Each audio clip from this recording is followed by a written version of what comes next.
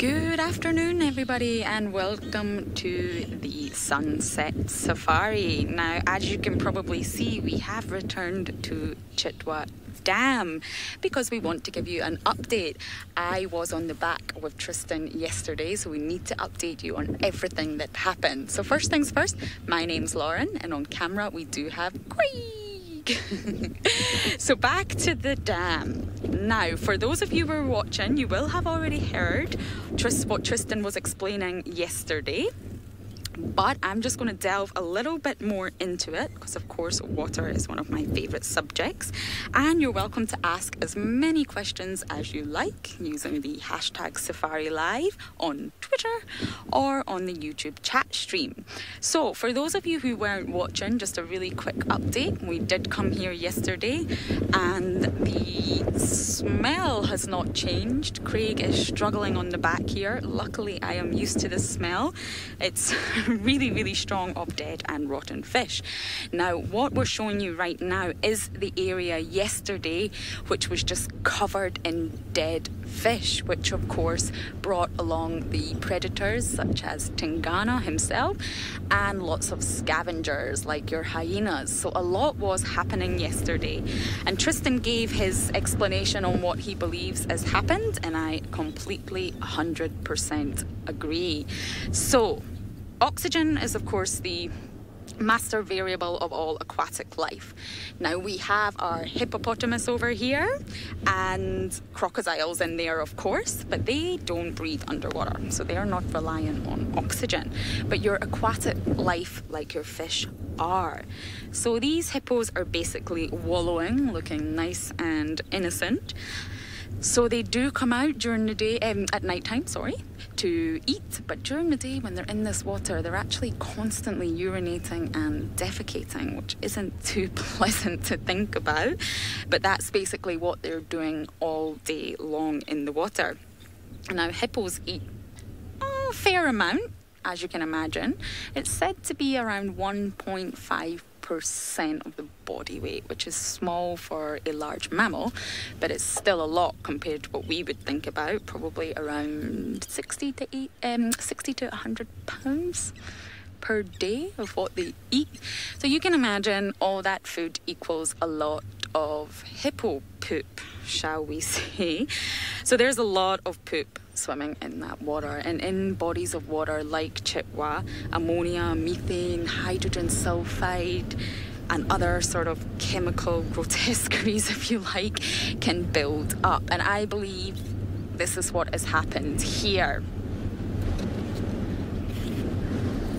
Oh, Mary Jane's saying it's very interesting. Yes, it is. It's a really hot topic, and after coming down here yesterday, I've done tons of research and finally sort of settled on my theory what has happened, but it's just building on exactly what Tristan said yesterday. So some fish in this dam will be much more resilient to ammonia than other fish, and it's actually said that catfish that are present in Chitwa Dam are actually quite tolerant to ammonia, but obviously other fish are not. So to get to the bottom of it, what I believe has happened here is all these hippopotamus have pooped and pooped a lot, and their feces actually sink to the bottom of this water hole. So as the masses of poo decompose, basically bacteria start devouring it, if you like, and they will consume all the oxygen in the water. So the bacteria are removing the oxygen, which effectively deoxygenates this water hole. So then it causes something called hypoxia, which just means extremely low oxygen content. So it's not no oxygen, I think that would be anoxia, but it's hypoxia. So I believe in this situation, it's the hippos pooping. The number of hippos, I believe it's up to 50. I think Tristan said that yesterday. There's a lot of hippos here. The level of the water, the number of fish, all in comparison to the size of the water body, has created sort of a temporary situation of hypoxia, which is literally choked the fish to death. If you think of that, it's not a nice thing to think about, but the hippo poop has literally just choked these fish to death, and that's why we have found them all along the shoreline. Now, there was a lot more yesterday.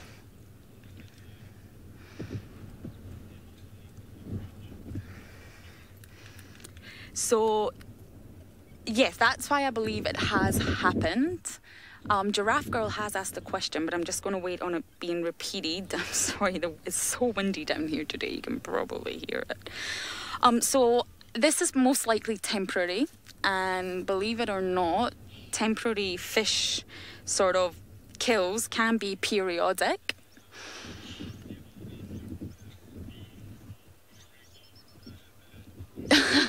I am getting a question, but I cannot understand it for the life of me. We shall try one more time. So basically, Chitwa Dam has become one giant communal toilet.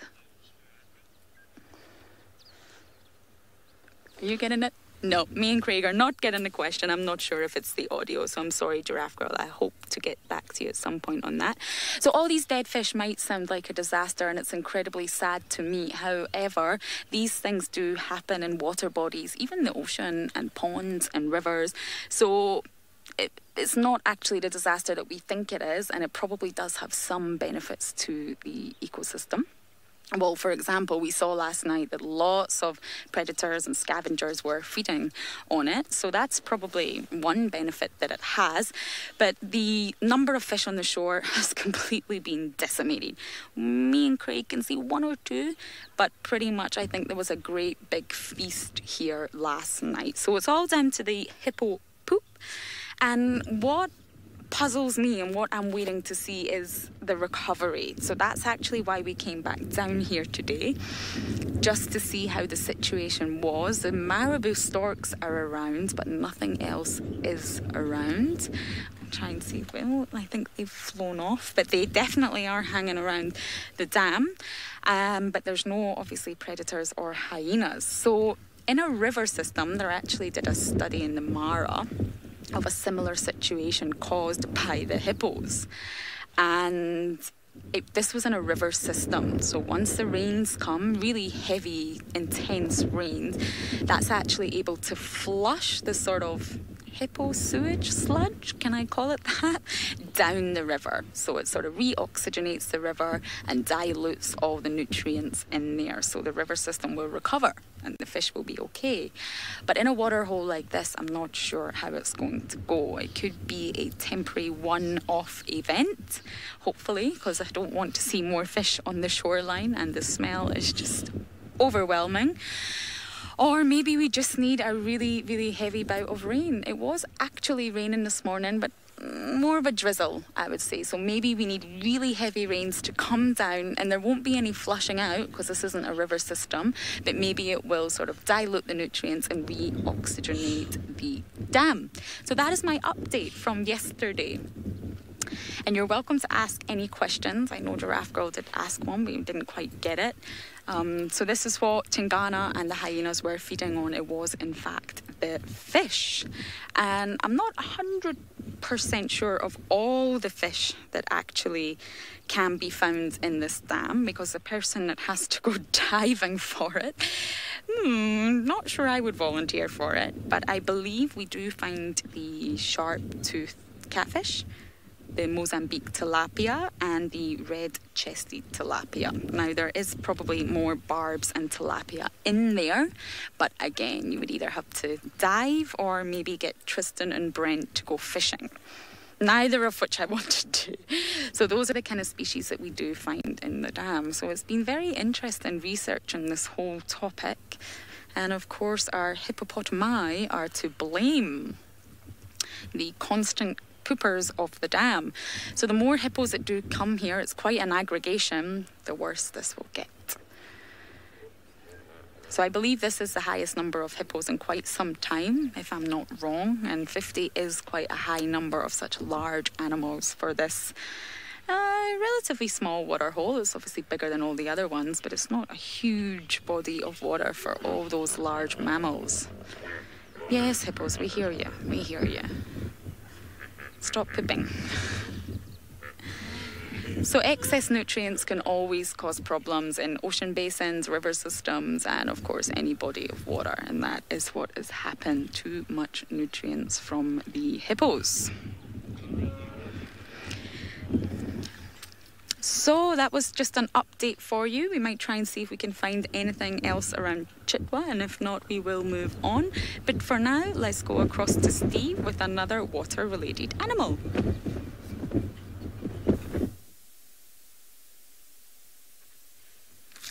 Well, thanks, Lauren. We are not far from where you are now. As you can tell, we have found some waterbuck. Good afternoon, everybody. Just down the path where these waterbuck have come along, we would get to Chitwa watering hole, probably about maybe a kilometre or so, half a mile, not too far away. And as we know, the waterbuck are never too far away from that favourite drinking area. They're venturing further and further afield these days due to the beautiful green thicket grass that is all around us. Such a pretty lady, isn't she? They are definitely one of the prettiest of the antelope, I think, with their very thick, shaggy fur coat, enormous nostrils trying to smell the air for the presence of danger. You can tell behind her and on her fur how windy it still is. A little bit skittish, these animals, due to the wind. So they're standing very, very still, trying not to be detected. The nose is moving constantly, trying to detect the slightest of movements. My ears scanning left and right, trying to hear the approach of any predator that might try to sneak up on them. Lovely ears, eh, Seb? They're not the biggest of the ears in the antelope world, but if you compare them to ours, they are enormous. And with the hair inside, adds that muffling sound so that they're able to distinguish between particular sounds.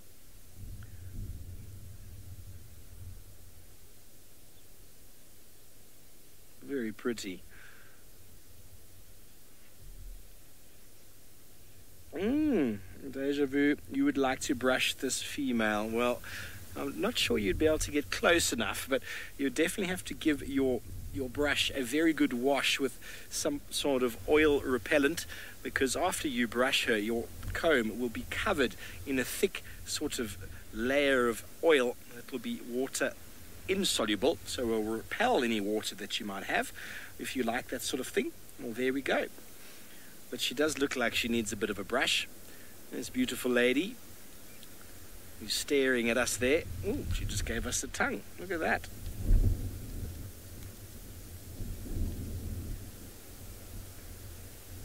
Hello, Colleen. Lions and leopards most certainly do eat waterbuck. I have found a pride of lions with 2 waterbuck. And I've also found Tundi not far from here last year with a young waterbuck. Do you remember that, Seb? That was Yes. that same time when I got stuck in a hole. No, it was a different time, but the same area. We had Tundi with the young waterbuck. I haven't seen Hosanna with the one, but I've seen many lions in the past with the waterbuck, and a lot of people say that they've got the smell. The smell is derived from the oil on their skin and the gland that they give off to keep their fur dry. But the lions aren't picky. They see an animal, they eat it. I mean, if you were with us the other morning with Hosanna eating those rotten impala legs, that was well past its sell-by date, and yet they were still eating it. So a little bit of a musty smell on some fur is not going to deter lions at the least. There we go. She's finally calmed down and has decided it's a good time to have a little munch. They're very large mouth parts, as you can see, and waterbuck are regarded as bulk grazers, feeding on a large amount of vegetation, grass vegetation. Bulk grazers like buffalo and like zebra, but being a very similar sort of idea to that of the buffalo. You see he's getting the juiciest of the grass that's growing just off the termite mound there.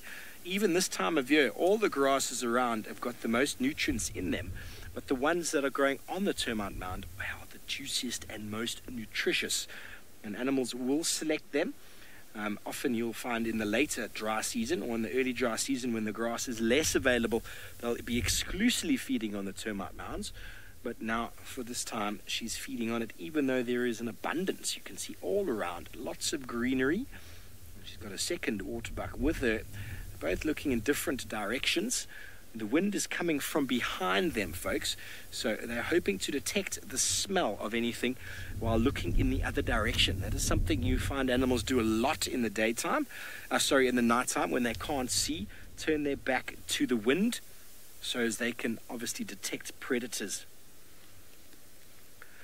Mel, that's a great question about them shedding their fur. I've never noticed it. I'm sure they lose probably a large degree of their fur, but I've never known them to have what we call a winter or summer coat that you find in many of the sort of northern hemisphere animals.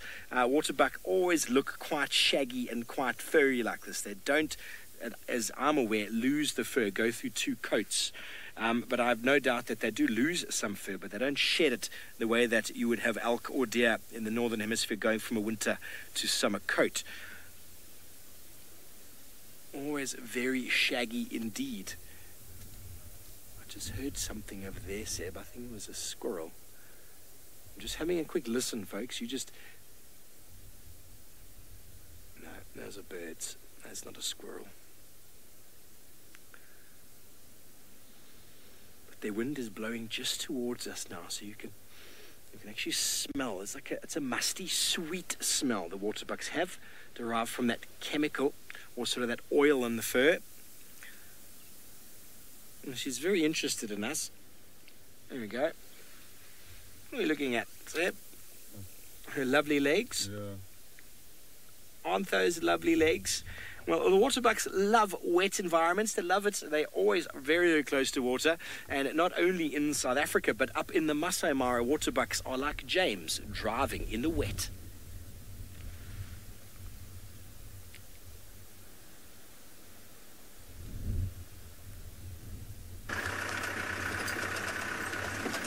Hello everybody, I do apologise for our absence from the show. We've had some communication issues, the weather is foul, and we're driving now towards where the sausages were seen with 4 tiny baby little small minuscule cubs this morning, 4 of them this big, and we're hoping they're out.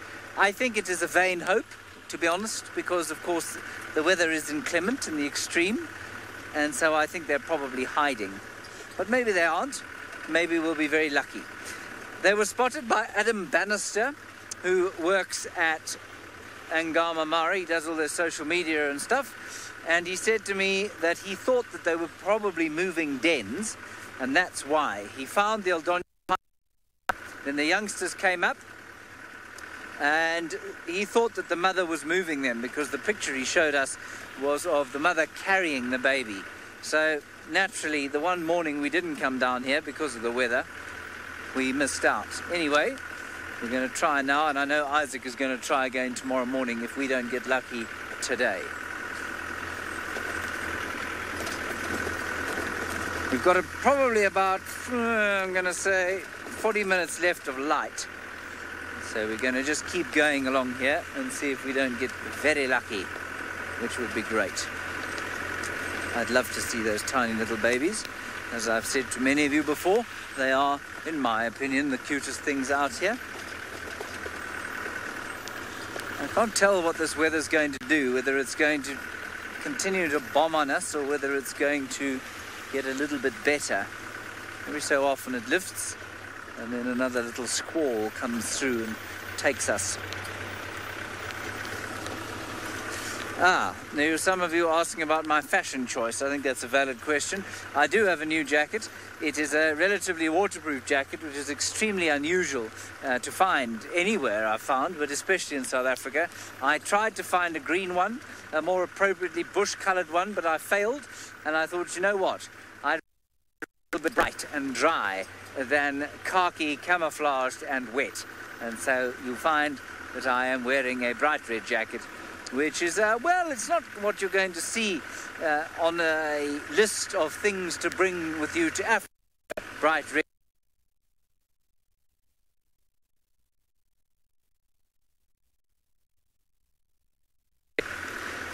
So I apologise for glare. It's just the way it goes, you know. Now we are into the area known as the Kamp ya Mungu, which means Mungu camp. I don't know what Mungu means. What does it mean? Koki. Sorry? God's Camp. Huh, there we go. So we're into the place called God's Camp. I can see why it's called that, because this is one of the most beautiful parts of the Maasai Mara. Bungay is on camera, by the way, also on translating duty today. And I can see entirely why the Sausage Tree Pride has chosen to live down in this area. It is starting to look rather more inclement again, which is unfortunate in the extreme. Going to hopefully not get stuck. I like to get stuck.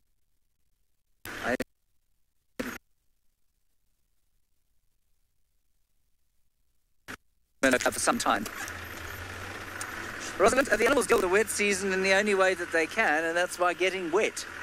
Luckily, it doesn't ever get freezing cold here, and so, you know, they shake themselves off and get on with it. Normally, in the very wet season, in the long rains, it comes storm every afternoon, huge storm, and then it clears up again.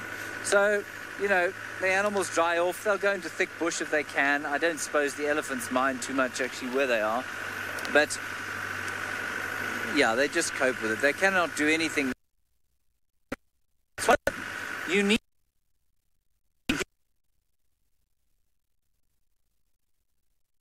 Oh, all right, sorry about that. You're having some bad signal with us. I'm not sure who we're going to. I think we're going back to Steve in South Africa. We'll try and sort out the problem.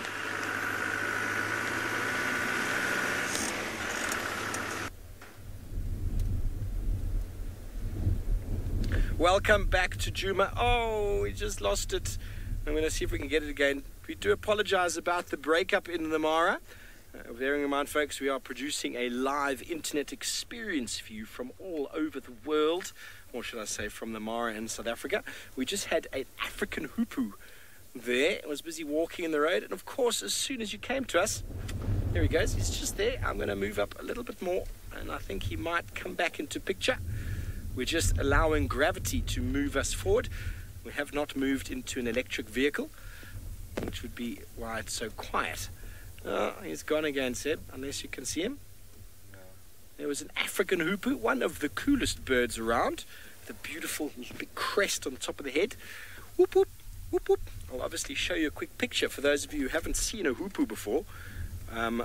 Just quickly need to open my app. They're a beautiful bird, long straight beak, which they use for probing the ground, almost like a knitting needle or sewing needle, a machine in the ground, looking for all sorts of insects underneath the ground. A very, very specialized feeding strategy. Of course, they are a bird that occurs here all year round. And because they've got a specialized feeding strategy, they are able to do so. There we go. You can see the hoopoe. Oopsie. You can see the hoopoe with its head raised, its crest raised, because it's here. That's helpful. Our roof has just fallen down and is covering the front. That's why we suddenly got some nice shade. I do apologize about that. But we are sailing today. But that beautiful straight curved beak, the hoopoe will walk around and pick insects off the ground quite easily. But because they're able to poke into the ground, they are able to it just looks like we're closing shop today. Because they're able to poke into the ground, they're able to access food in times when there's no food available. And when we've had rain, the rain will push insects a bit close to the surface. The hoopoe just walks around, very fast knitting needle type sort of posture, and then obviously gets the food out. So now Seb and I are obviously going to have to try and fix our roof here.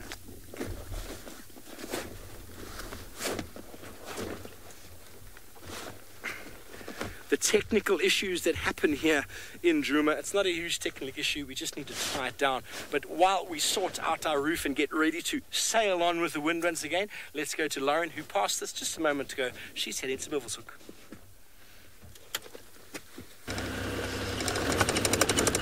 So the sun is very bright today when I look into that camera. We are also currently looking for animals. We left Chitwa. The smell was hugely overpowering. Craig is very happy that we left. We did just go to check up on the situation there to update you on how it went from last night.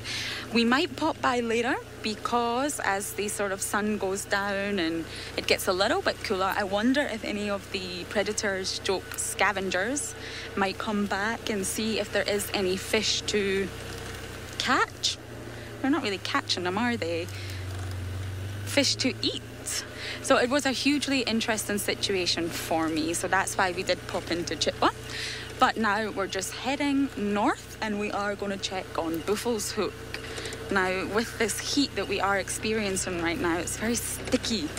So I do believe there will be animals travelling to water sources in order to just get that little bit cooler. But other than that, we don't have any updates on any other animals. So we are going to do our best and see what we find for you. Oh, hello you. I am looking for Ellie's. But, oh, we do have a kudu. Let's just take a look at that. We tend to just ignore the antelopes around. Oh, the male is running away. We have a male and female here. Together, how lovely. Now, kudu we don't tend to see too often around here. I would say they're one of the antelopes that we see the least, actually. Hello.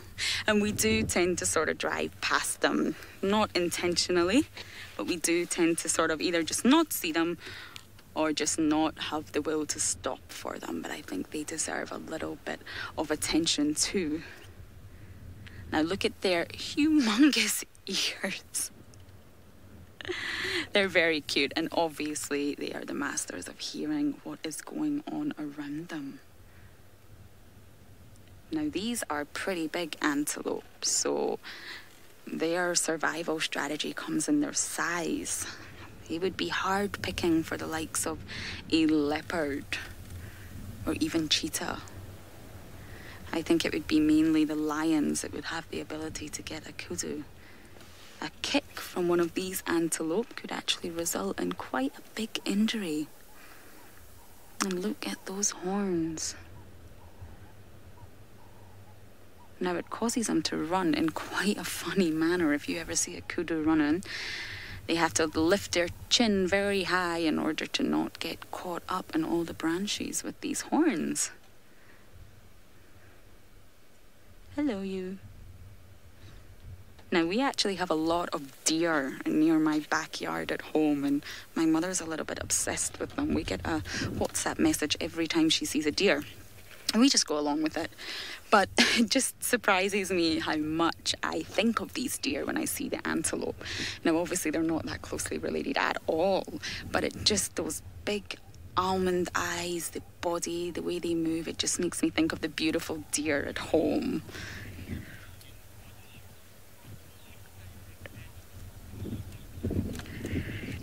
Corvine is asking, what is my favourite animal in Scotland? Oh, that's very interesting. I'm actually going to continue on the journey towards Buffalo Hook while I go through this. One of them is probably, well, am I allowed to say my dog? First is my little beagle, of course. But then it is probably the deer. They are just so beautiful with their big antlers. And we actually have, not too far away from us, we do have some Highland cows. Now, if you're not sure what they look like, they don't look like your average black and white cow. They're very hairy and very distinct looking. I think if many of you are unsure, you probably should Google it. They are also awesome animals. And in Scotland, of course, we have our own dialect, so we would call them the Highland coo. It would not be cow. But obviously no one would understand me if I spoke like that, so I will say Highland cow for now. So yeah, those are my favourite animals back in Scotland. But out here, the diversity of animals is just incredible. And the antelope species are just so beautiful. I think one of the most beautiful animals in terms of what I think is aesthetically beautiful are the impala.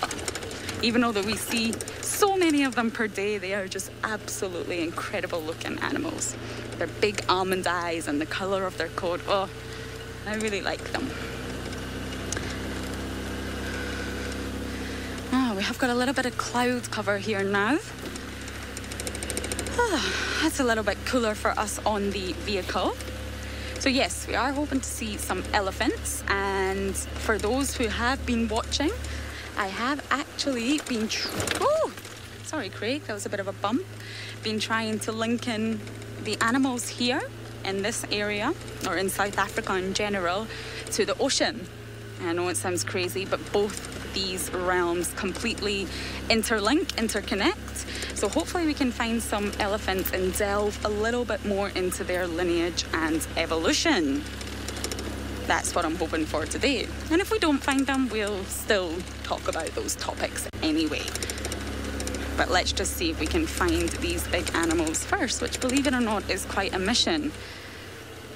You would think finding elephants would be a lot easier than it actually is, but with the thick vegetation growth now, it's near to impossible unless you can hear them or see their big footprints or smell their fresh dung.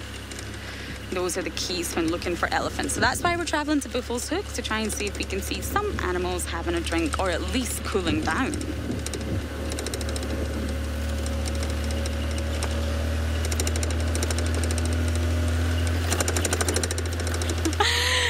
I did hear a question there, but I will need it to be repeated as something related to manatees. Can you just repeat that question one more time, please?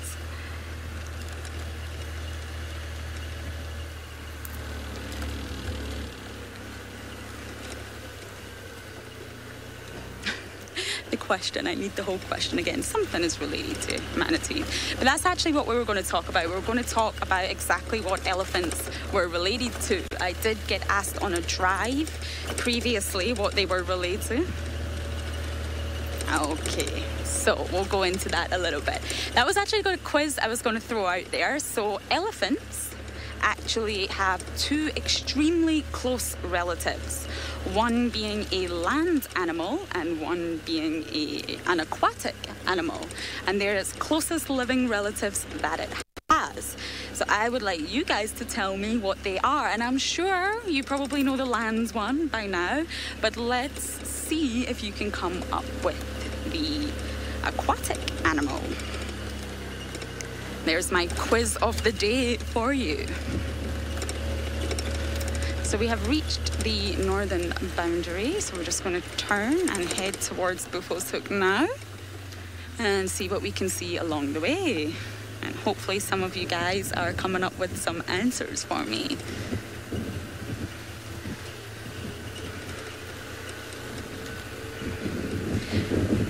It's rather windy. My cap did blow off earlier, so I'm just going to keep it tight on my head. I don't want it to blow off again. That would not be pleasant.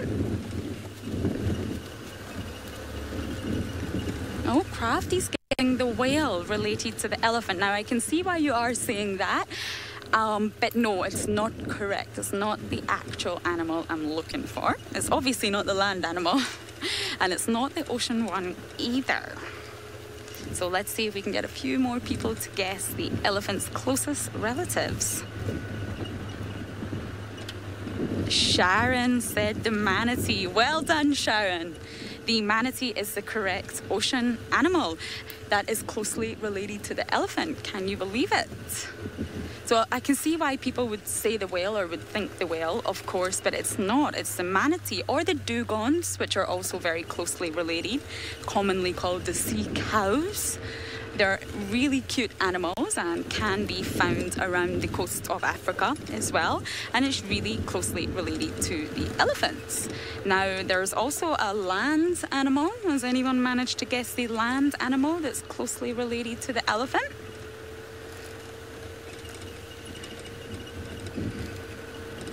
It's definitely not what you would imagine. Far from it, in fact. And it's also found here. Now, the manatees are not found here. They're, of course, found in the ocean. Yes, hyrax, rock hyrax. So I'm sure many of you knew that part. I just wasn't sure if you knew the connection to the manatee. So the elephants, the rock hyrax, and the manatee are all very closely related.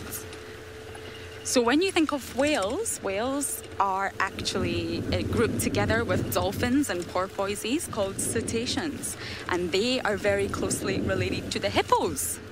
So those are the lineages that actually connect them to the ocean.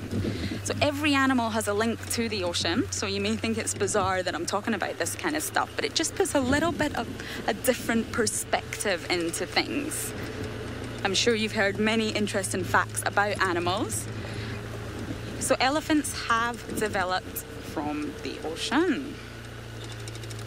But the rock hyrax is probably the most surprising one, to be fair. Those tiny little animals. Whew. I'm not sure if you can hear the wind, but it's really, really, really strong today.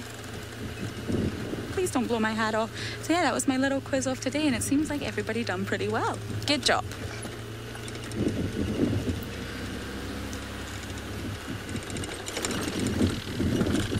Now, just the other day, we did go on a drive and we did spot a huge African rock python.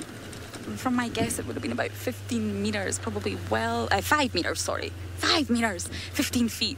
These, it confused me, the meters and the feet. So about 15 feet. It was massive, and it was just here the other day. But for now, let's send you over to Steve, I think, to see exactly what he has.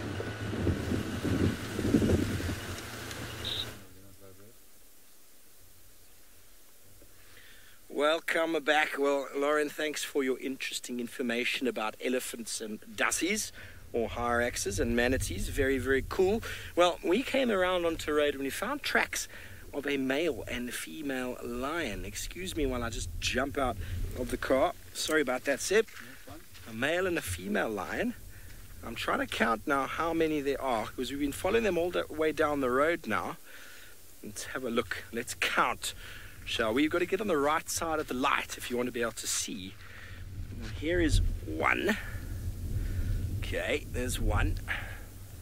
We've been following two. I've been quite certain of that. Here's another one. It could be the same animal. No, there's two different animals there. You can see there. There and there. There's at least two. And I think I just saw a third one. It's possible that those lions, there was a mating pair not so long ago, somewhere in the east, and maybe they were still mating. Maybe they decided it's time to go back to the Nkuhuma pride, and well, invariably that male will probably follow her to try and get a good meal. So there's at least two, and then an older track on the left. No, not that old. The wind, unfortunately, folks, the wind really makes it tricky to track in these conditions. We've been coming down the road. Have a look at my shoe. Can you see my shoe track here, Seb? Yes. The angles are very sharp.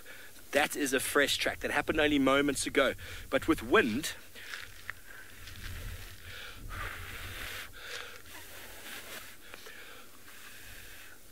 you see how the wind can really mess up the angles of a track. And when it's windy like this, it makes it very difficult to know how fresh, in fact, that track was. I wasn't out this morning. I've been a little bit ill the last 2 days, so I wasn't sure if anybody's driven this road. But these tracks seem to me like they were from last night. So we're going to keep following. They've come all the way down the road from the east. Let's go see who it might be. That male lion we had earlier is just up here on the other side of the Umawati drainage. One of these might be him, because I think there's a third lion track there, and the other two might be the mating pair with one of his brothers. And it's not uncommon for male lions to follow each other, especially when there's a mating, and that's why they're so protective of their mate, because essentially they'll be walking, and as soon as the other male lets her go for a moment, the other one will try to sneak in there. So it's why they don't let them go at all. They stay right behind them. As the female moves, they get up. As the female moves, they get up. So let's just keep having a look. There's lots of little watering holes dotted along the drainage up here. And we know lions like water. I'm going to assume it's one of the Nkuhuma females with one of the Avoca males. It's definitely a male lion with a female lion with two male lion tracks. So very likely a mating pair with that other individual who'd come in from the east. They do move an enormous distance, male lions. When they're in a mating pair, they don't move too far. Essentially, they move as far as the female sees fit. Quite often, that is not far at all. Tracks are still here. We're coming down to the Umawati. I don't know what our signal is going to be like as we get down. But there are some alarm calls just up ahead here. We're going to see if we can scratch around, see if we can find out what's going on. But while we do that, let's go all the way up to James Henry, who is loving the overcast, rainy Mara. It's not raining anymore. Hello, everybody. You may hear a slight dejection in my voice. We haven't managed to find anything other than rain, mud, puddles, and quite a lot of grass. And if I'm very quiet,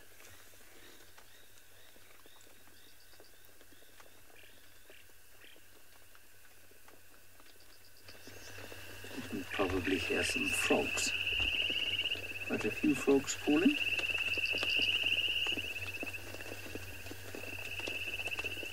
And you may also hear the pitter-patter of the rain. You probably also see basically that a large cloud has come over the escarpment and we can't actually see the top of the escarpment at all. So quite apart from clearing up, it is getting quite a lot more inclement, which is unfortunate. I hope we don't get stuck because A, I don't wish to be a member of the Marshmallow Club, and B, I'm not sure anyone would be able to come and rescue us. So we'd have to survive on a couple of nuts and 1 or 2 chocolate digestives for dinner, which frankly, in comparison with what we can expect at home, is just not very good. So no lions over here. I'm going to turn around now and I'm going to go south and see if we don't get lucky. Now, I don't know, many of you are asking which frog species we were hearing. I was rather hoping you wouldn't ask, to be honest, because I don't know. But what I can do is have a look. I've got a Southern African frog app, and I suspect quite strongly that quite a lot of the same frogs occur here. So I'll just play a few. Bunga, you really don't need... Do you want to watch me do this? You can watch me do this, I don't mind. There's one that is making a whistling sound, which I'm going to try and find. I've just got to turn off the location, you see, because what it's doing is finding me at Djuma, which is obviously not going to help us at all whatsoever. So now I'm just going to see if I can hear one of the... Let me just listen to one of these chaps. Play. No, not a leaf folder. This is the most common one you'd hear at Djuma.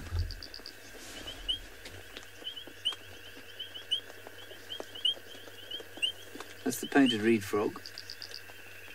And you can hear something similar around here. And I wanted to play this one. No, they don't have the sound for that one.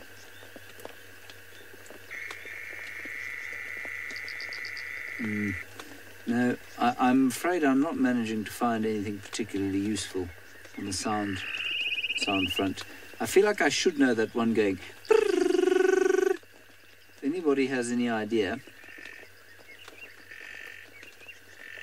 It could easily be an East African puddle frog here.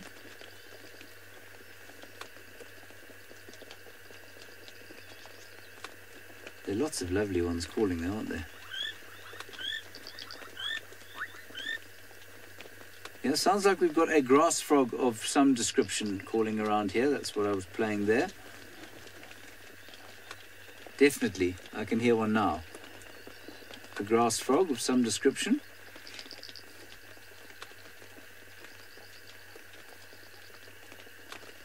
But it's that one that's going... I really can't quite figure. Let's try one of these stream frogs. No.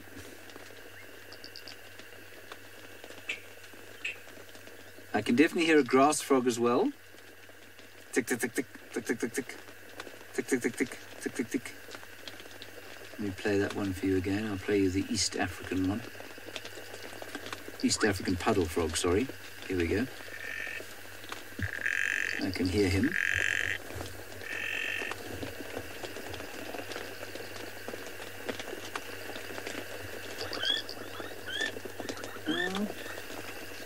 definitely a couple of grass frogs around.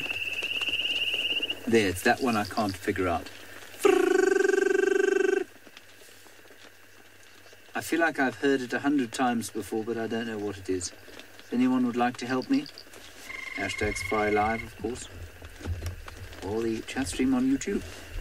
All right, I think we should probably turn around now and make our way a little bit further to the south and see if we don't get lucky there.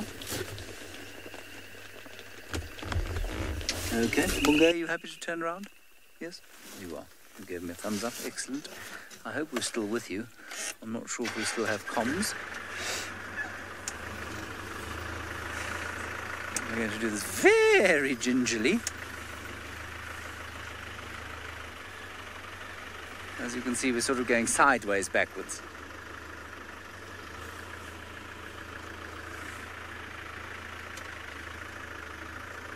Okay, I think we're okay. There we go.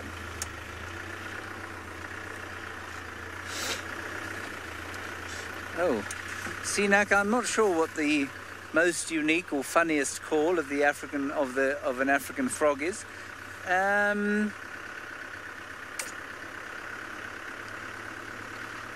don't know. I find them all very different and I enjoy them all very much. I suppose my favourite one, I can play you my favourite one. I don't know how funny it is. But it's the bubbling casino. It's very common. But I quite like it. I'm just going to quickly get through this difficult section. Hold on tight, everyone. And then I will play it for you. Oh, we made it. Casino. Let me find you the casino. Oh. You must never use your phone while you're driving, everybody. It's a very bad idea.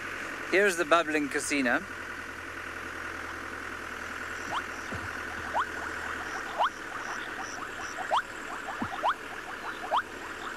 Isn't that nice? It's my favorite call. There are definitely some birds that make me laugh. I'm not sure how many frogs make me laugh, though. The hardy-dar makes me laugh quite a lot. The Egyptian goose, when it calls, makes me laugh. Hold on, another slightly difficult bit. Definitely some puddle frogs calling here. Tick, tick, tick, tick, tick, tick, tick.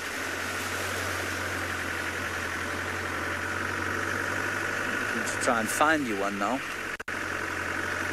Now, I'm told that the lions were around here this morning, but if she was moving her den, like I said, well, the chance of us finding them, especially in weather like this, not great. Because we cannot go off-road here. We will become stuck for weeks and leave some horrible ruts. Alrighty, let's go back up to South Africa, where Lauren, I think, is probably at Chitwa Dam. I'm not sure.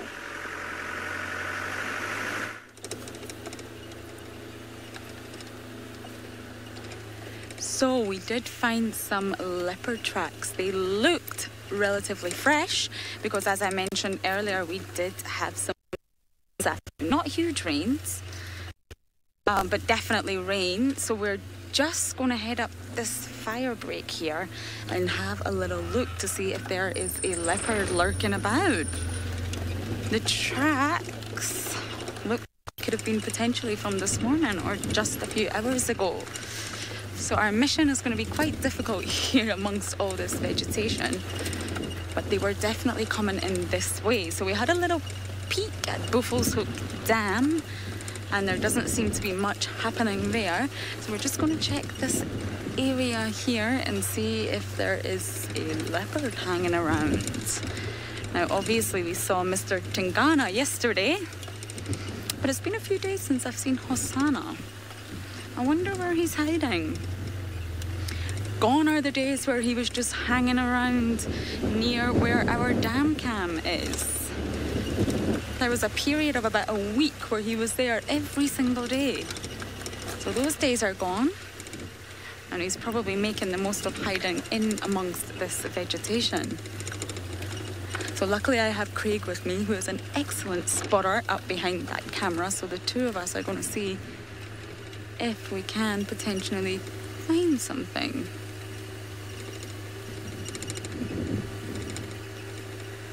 Although, to be honest, it's cooled down a lot. I was complaining a little bit earlier about the heat, and it has really cooled down, which means those sleepy, too hot animals may get up and actually start walking around, which would be great for us. Come on, leopard, where are you hiding? Now, as I've mentioned already, it's very windy. Now, the reason I mention this again, as we saw the kudu earlier with the big, huge ears, so you can see they really use those ears to listen around for things. Now, the winds can play havoc with the animals' hearing, so there are definitely some predators that can take advantage of the fact that these animals cannot hear so well. So we live next to quarantine, which is a big open clearing, and you tend to find a lot of the antelope species will sort of congregate in the open clearing, especially on evenings and nights like this, so that they know they might not be able to hear anything because the wind is really strong, but they will be able to see. So I guess the predators can use this to their advantage if the wind keeps up like this. It plays havoc with your hair as well. There we go, that's better. We've got a little water hole here. It's amazing all the little water holes that keep popping up. And these are the perfect little water holes that leopards would come to. So we're going to keep looking for now, and while we look, we're going to send you over to Steve, who is also tracking.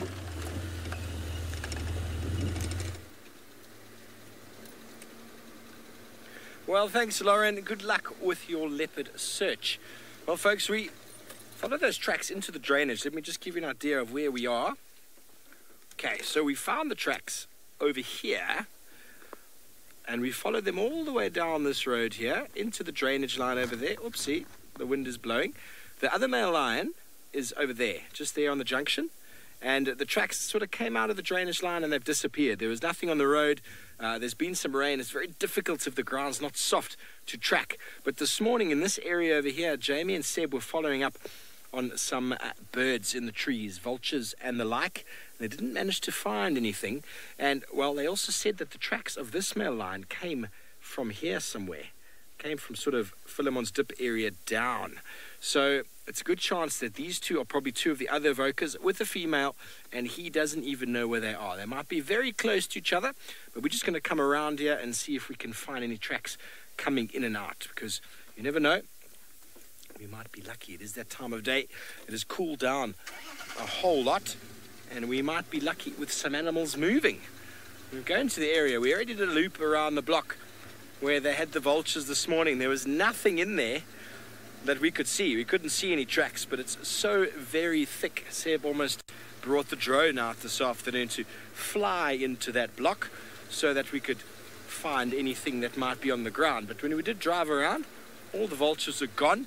That's normally common practice when it's very windy. The birds of prey don't normally stick around too long in the trees. They quite enjoy the wind because it helps them to fly, to gather some speed, and also it's hard to hold on when it's very windy. There we go, talking about birds of prey. I don't know if you're going to be able to get him, Seb. There's a bataleur up in the tree there. Sorry if we do happen to catch the roof in the shot. There's the bataleur eagle. Juvenile. Oh, thanks, Anna Marie. I love to show the map. I think it's quite nice for people to get, Marie, I think it's nice for people to get an idea of where we are. Now, you can tell the wind direction by looking at the bird. You can see the clouds are blowing in the same direction, and birds will always position themselves in a tree facing the wind, because obviously they can hold on that way, and if they want to fly, they just jump, and the wind picks them up, and off they go. I saw this guy a little while ago in the block, and I walked in to see if I could find something, but he flew off.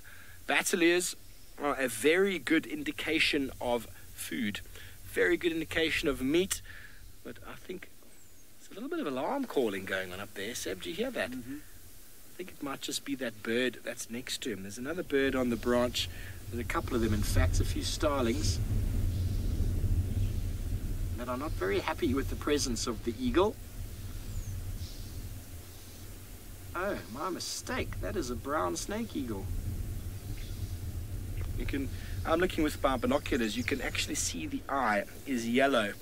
And it's very tricky. We've got a very puffy head, brown snake eagles. And they are brown in color, of course. And they have no feathers on the legs. My mistake. I saw a little white band on the wing, thinking it was a bateleur, but you could just make out the yellow eye there. Brown snake eagle, well known for catching small reptiles and snakes, of course, as the name implies. Not only brown snakes, folks, whatever snakes they can come across. And maybe the birds are angry because there are snakes around, or maybe they're angry because the eagle is there. It is a breeding time for most of our birds, and so any raptor or any bird of prey or any predator, in fact, is often dealt with quite quickly. He's decided he's going to have a little bit of a preening session up there. You see how he's trying to hold on. The wind is really fluffing its feathers, almost like boats on the lake. You can tell which way the wind is blowing. The direction the boats are facing is generally the direction the wind is coming from. Very good, beautiful sky. Not as overcast, it seems, as the Maasai Mara. Wonderful grey backdrop. Beautiful image of a brown snake eagle perched beautifully in the tree.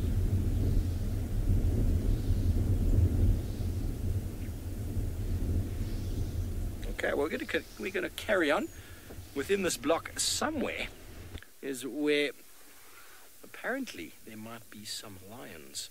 But barring that, we're going to go back and check on the evoker male, who I have no doubt is probably in the same place. There's a pretty quiet afternoon out in Djoom. It's myself and Lauren, and there's no one else. How fantastic is that?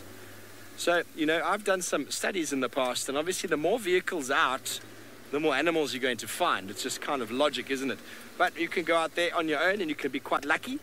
But one vehicle on a large property, chance of you finding too much is quite slim. We use the radio so as to expand our search, to be able to take as much time, spend as much time out and spread out. Alex, you want to know about stiletto snakes? Snake eagles will eat any snakes, really. The stilettos are burrowing snakes. They're not generally found on the surface. Every now and again they might be, but they'll go for any snake, really. They're not too fussed by snakes. Sometimes, though, they get bitten and they die. But they do have a very good ability of catching snakes. Obviously, if you are a snake and your head is here, the rest of your body is very vulnerable. So birds of prey, just grab them there. I mean, most of us can grab a snake if you've got the speed and the confidence to just try grab it. It's a very commonly known way of catching snakes. But the stiletto snake, or the burrowing asp, has got the ability to turn and bite. But I don't know if that would actually hurt the snake eagle, because their feet are well armored. There's very, very thick sort of skin, leather-like skin on the legs of snake eagles. It's designed just for that purpose. But if the snake happens to, if it catches in the wrong place, it rears up, well, and there's a good chance it might catch some envenomation. And well, there's nothing it can do in that case. Oh, there's our lovely three-lobed hyena. It always catches us out. Ooh, little Dacre running through the thickets there. It just disappeared. I don't think you can get him, Seb. Is he gone? He's gone. This is Tingana's haunt, folks. This little drainage line where I had Tingana catch that warthog in the burrow not so long ago. Well, actually months ago now, it seems. I was still here before the Mara. So that was July, August. Wow. Where has the time gone? Where has the time gone? Okay, well, we're going to look around, just around the corner, see if we can find any signs of predators in the block south of where we have to always have Tingana. In the meantime, James has got a nocturnal predator.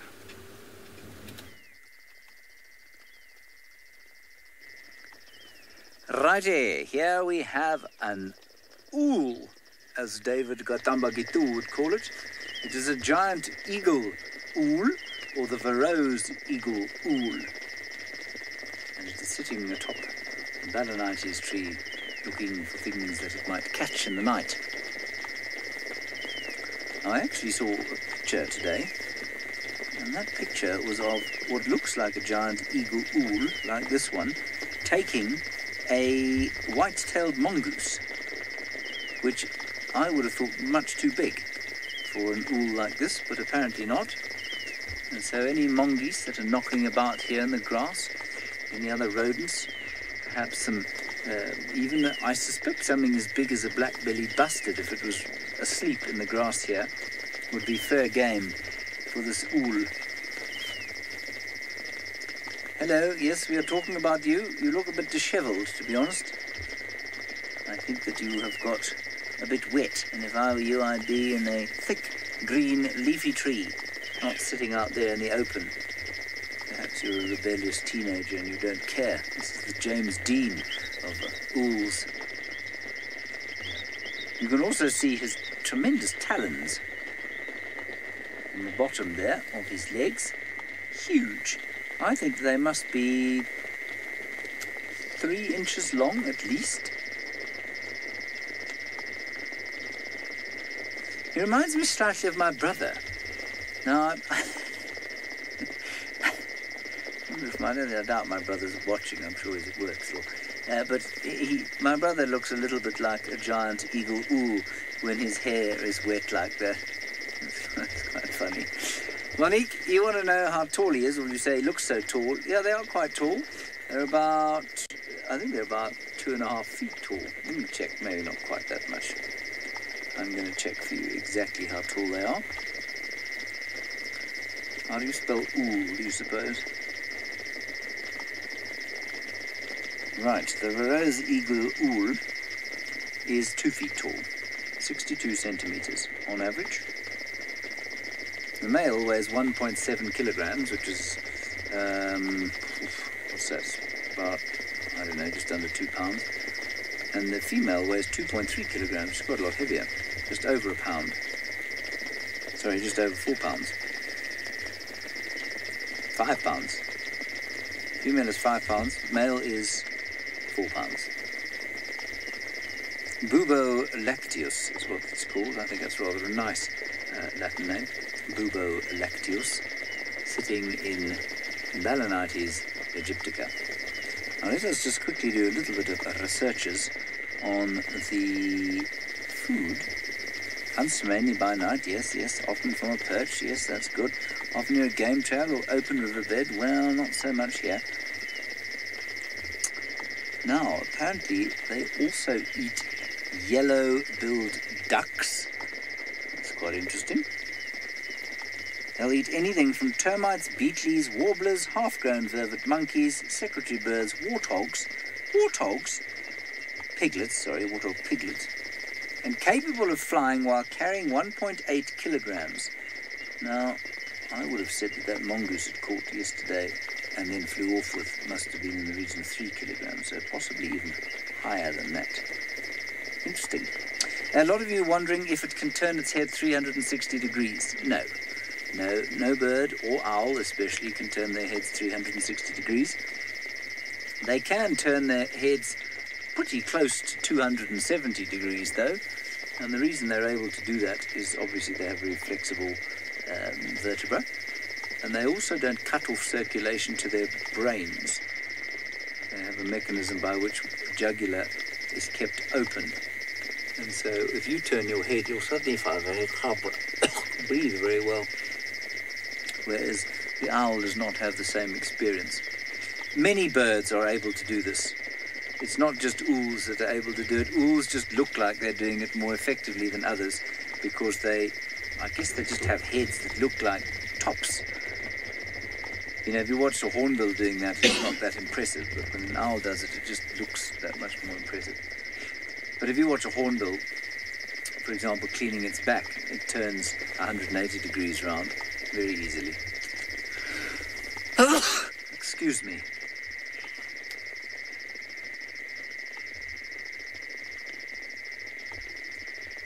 Lauren, you're wondering about ear tufts and what their purpose is.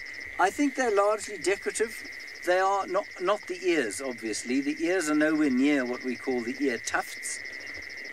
And so, you know, they don't have any function in hearing, and I don't know that they actually have a biological function further than it's the same kind of thing as why do magpie shrikes have long tails, I think. I'm not sure. I'm happy to be corrected on that. But the ears are not near the ear tufts. They're much closer down the cheeks, much further down the cheeks than the ear tufts. It might help, I suppose, with focusing the sound into their faces. You can see their dish-like faces. Most obviously, you see it on a barn owl, which does focus sound and behaves a little bit like a satellite dish and allows them to locate their prey using sound. Maybe it helps with that, but it doesn't look like it, does it? It makes it look like my brother. I suppose technically they could turn their heads 360 degrees, actually, if I think about it. They can't turn them all the way around, but he could look over his back, almost entirely behind him, and then turn around and look the other way, all the way over his back, just about.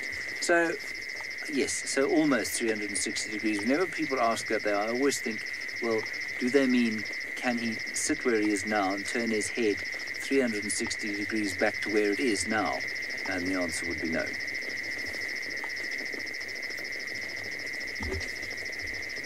The thunder continues to roll, the clouds continue to settle on our heads, and I'm afraid we're going to give up on these lines now. It's got too dark. We'll start making our way back towards the north of the Maasai Mara, and maybe we'll see some other ools on our way.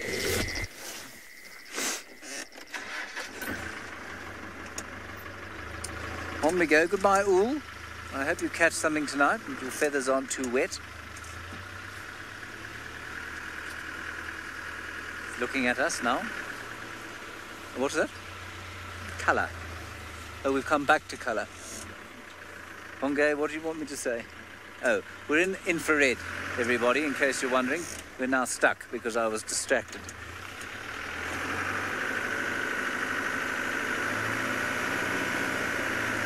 Oh dear. Right.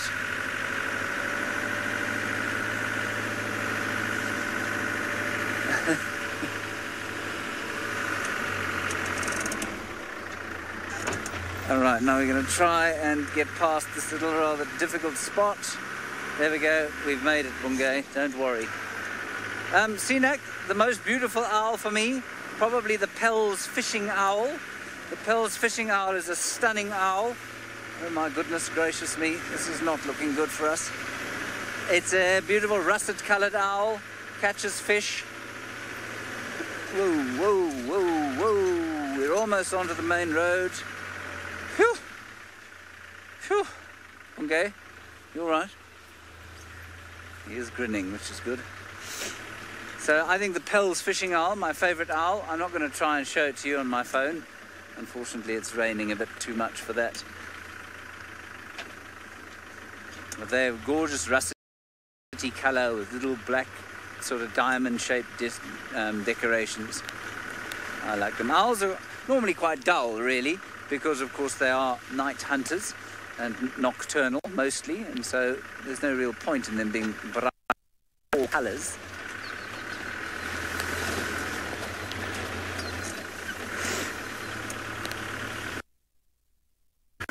Beautiful river. This is the one with the sausage tree pride. Spends a lot of their time, so we will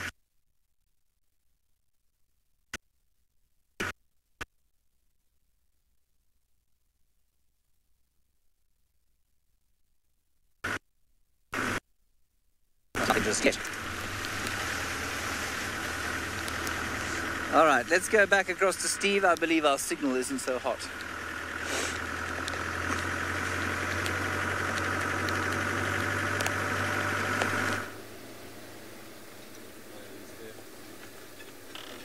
Welcome back, folks. We did a loop around. Didn't manage to find any tracks crossing both roads into that block where there was apparently some form of kill this morning. No one really found it. All Jamie and Seb had was some vultures.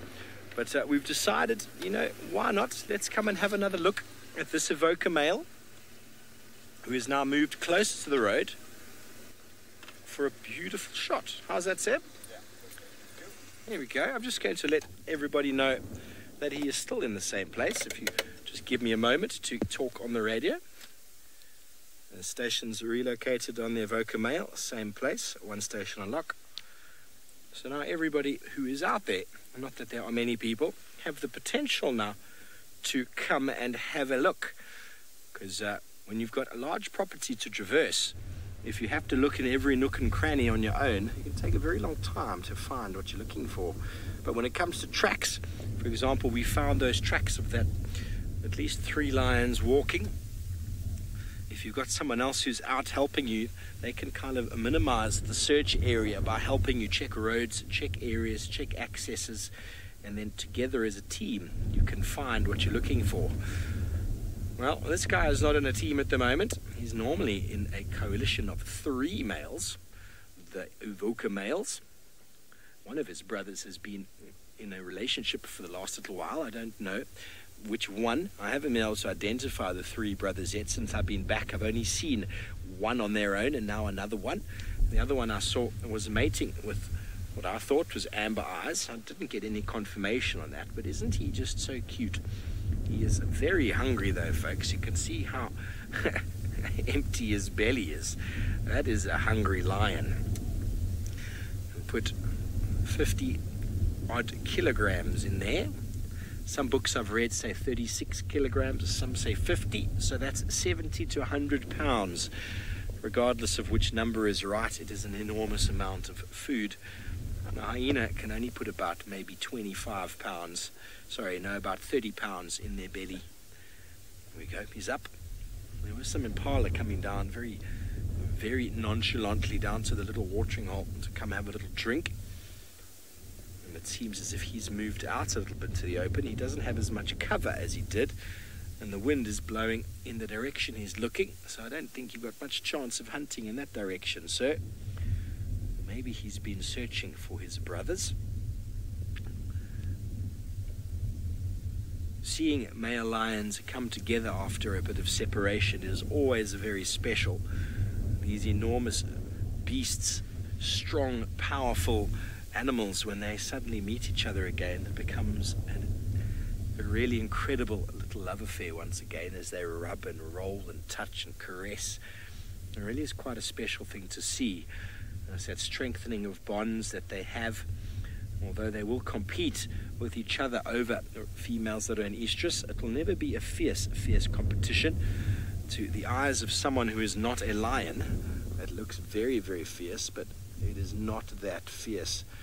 When they encounter other males not of their family or not of their coalition, that's when things can get very hairy.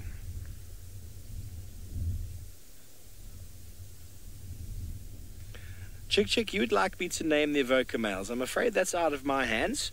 It is something I think that's being spoken about, but definitely the likes of James and also the leading guides on the property will be responsible for the naming of them. It's not a process that I'm going to get into right now, but it is something that I know sometimes we like to get, or many of the time, we like to get the viewers involved in. But for now, it is not what we are going to do. I do apologize, Chick, but it will happen, no doubt. Once we get to see them more regularly, they'll definitely get names.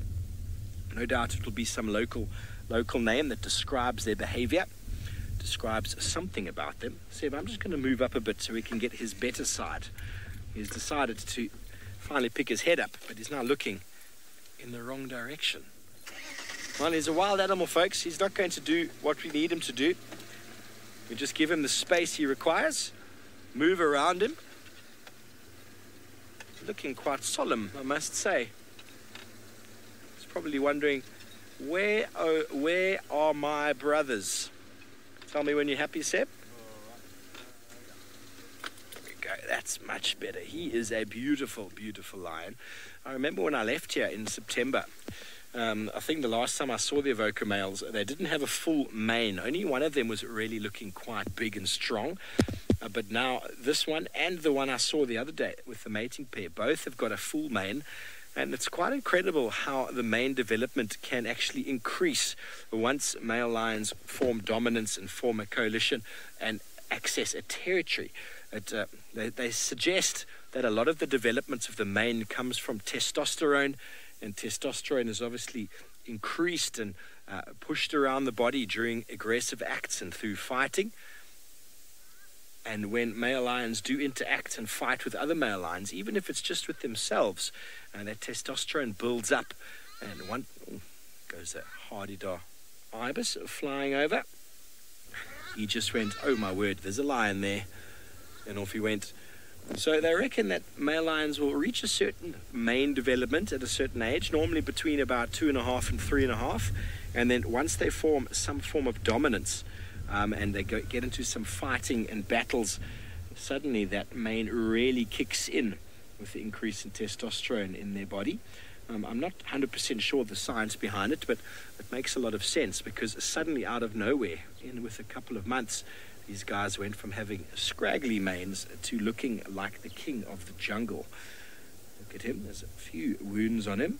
That characteristic little mark on the lip should make him easily identifiable.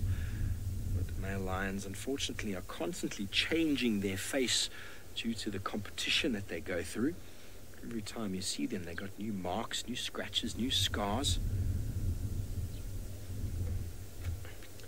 You're most welcome, Dave. He's just here south of me. Yeah, everyone's saying he's looking a bit lonely. Well, you know, lonely lion, what can you do, poor fellow? He's looking hungry and lonely, and no doubt, maybe if we have time this evening, we'll hear, as it starts to cool a little bit, we might hear him giving off a contact call, or even his brothers giving off a contact call. And those tracks, folks, were not far from here. But unfortunately, as they just went off the road there, it just became very difficult to track, because when it rains, the rain makes the ground very, very hard.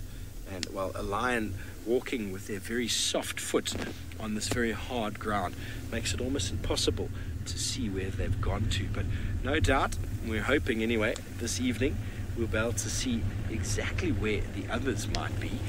The two males seemingly with one female. The tracks suggest that was the case. And from Seb's information, this individual came from the northwest. Maybe it was one of those males that was following the mating pair, and it did a big loop and came all the way back. It's hard to say, really. But what we can tell you for sure is we are with the hungry, lonely male lion of the Avoca Coalition, sitting right next to the road. And hopefully we'll get some calls and some noises out of him shortly. It's not far from a little pan of water. Had a few animals bravely coming down to drink earlier. Maybe some more will do so. Male lions are very good hunters in their own right, often being nomadic for years, sometimes on their own, having to provide food for themselves. They are the best scavengers around, because they can just chase anybody off of food. A male lion running into a situation is never too afraid of anybody.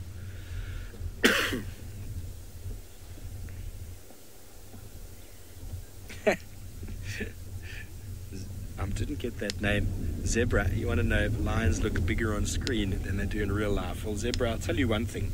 The lions look relatively large when they are sitting on the ground, even on screen, even in real life.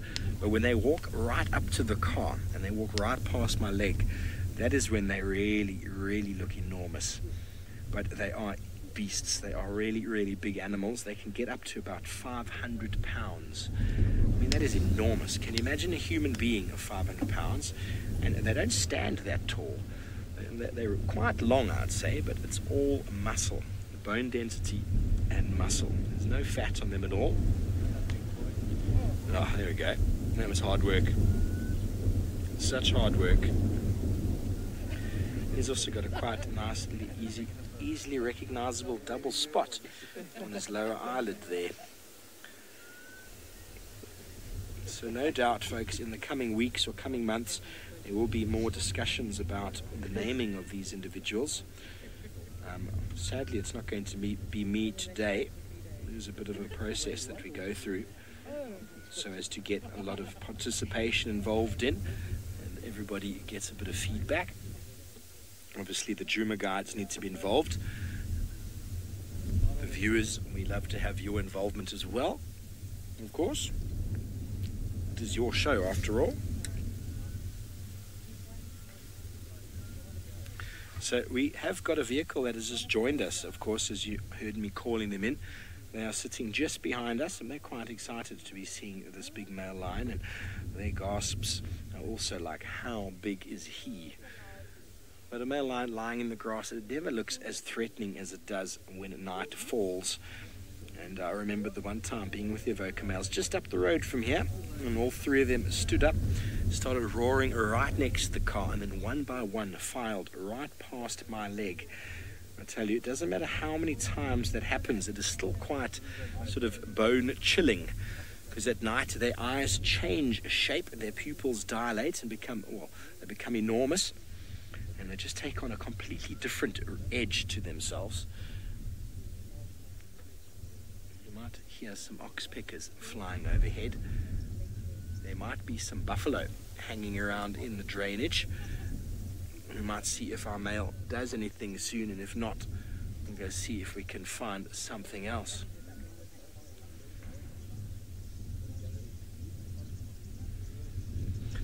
Chi-Chi, I am shaking internally when they walk past me, most definitely, but I don't move when the lion walks past the car.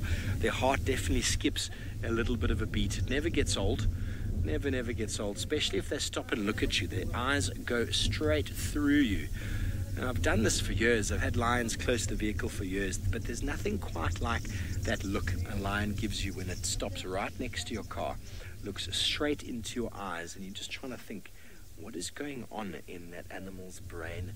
What is it thinking right now? And they say the true sign of a man is to be able to stand your ground on foot, eye to eye with a male lion. That is a testament to becoming an adult in many African cultures. A lot of that is changing due to the limitations that most African cultures have with the wilderness these days. And most of the wildlife has been removed from areas that they once roamed freely. And so a lot of those old traditions are being lost. But I've no doubt that the Mara, the Maasai, still have certain traditions like that. They still live very intimately there with their animals, living in the landscape with their cattle as well, obviously. You need to be able to protect your cows, and the biggest threat to the Mara cattle is indeed lion. Well, we're going to stay here with this lion for a little bit longer, but in the meantime, no doubt James up in the Maasai Mara can enlighten us more about what goes on up there.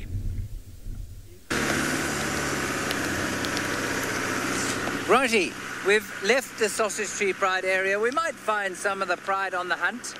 Not sure. Anyway, the rain continues to come down. It has not stopped and lifted. It did last night for a while, but no, not today. It's just carried on. At least it's not that hard. We can still keep moving. So I'm afraid I don't have a huge amount of biological value to tell you at this stage. Other than I'm pretty sure Kinky Tail herself will also soon give birth. And then there are going to be more than just the 4 very little ones. Interesting that they're 4, and I think it's probably quite unlikely that all 4 will survive. But it would be quite nice if they did. I've never seen a litter of 4 make it to independence. In fact, I'm not sure I've seen a litter of 3 make it to independence. I'll shine the spotlight a little bit. It's going to get wet though, and then I'll have to put it away.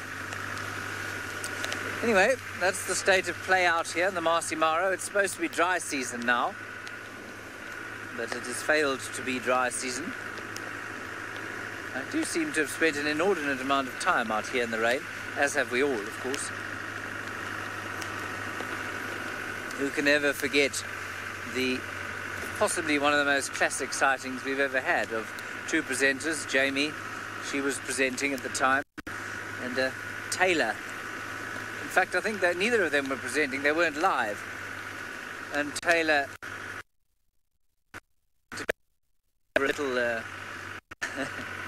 jump over a little little gully and she fell straight on her face, and it was very amusing. Apparently jays are blue. Is that what your name is? Jays are blue. My jacket looks better in infrared. Well, I'm very pleased it looks good in infrared. It's probably got something to do with its redness. It is certainly a very red jacket.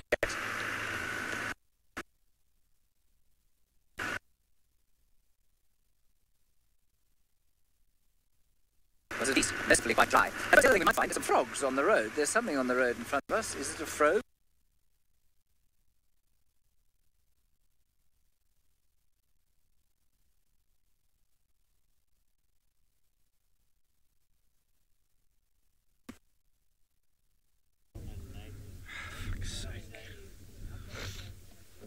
Welcome back. Terribly sorry about James's signal up in the Mara.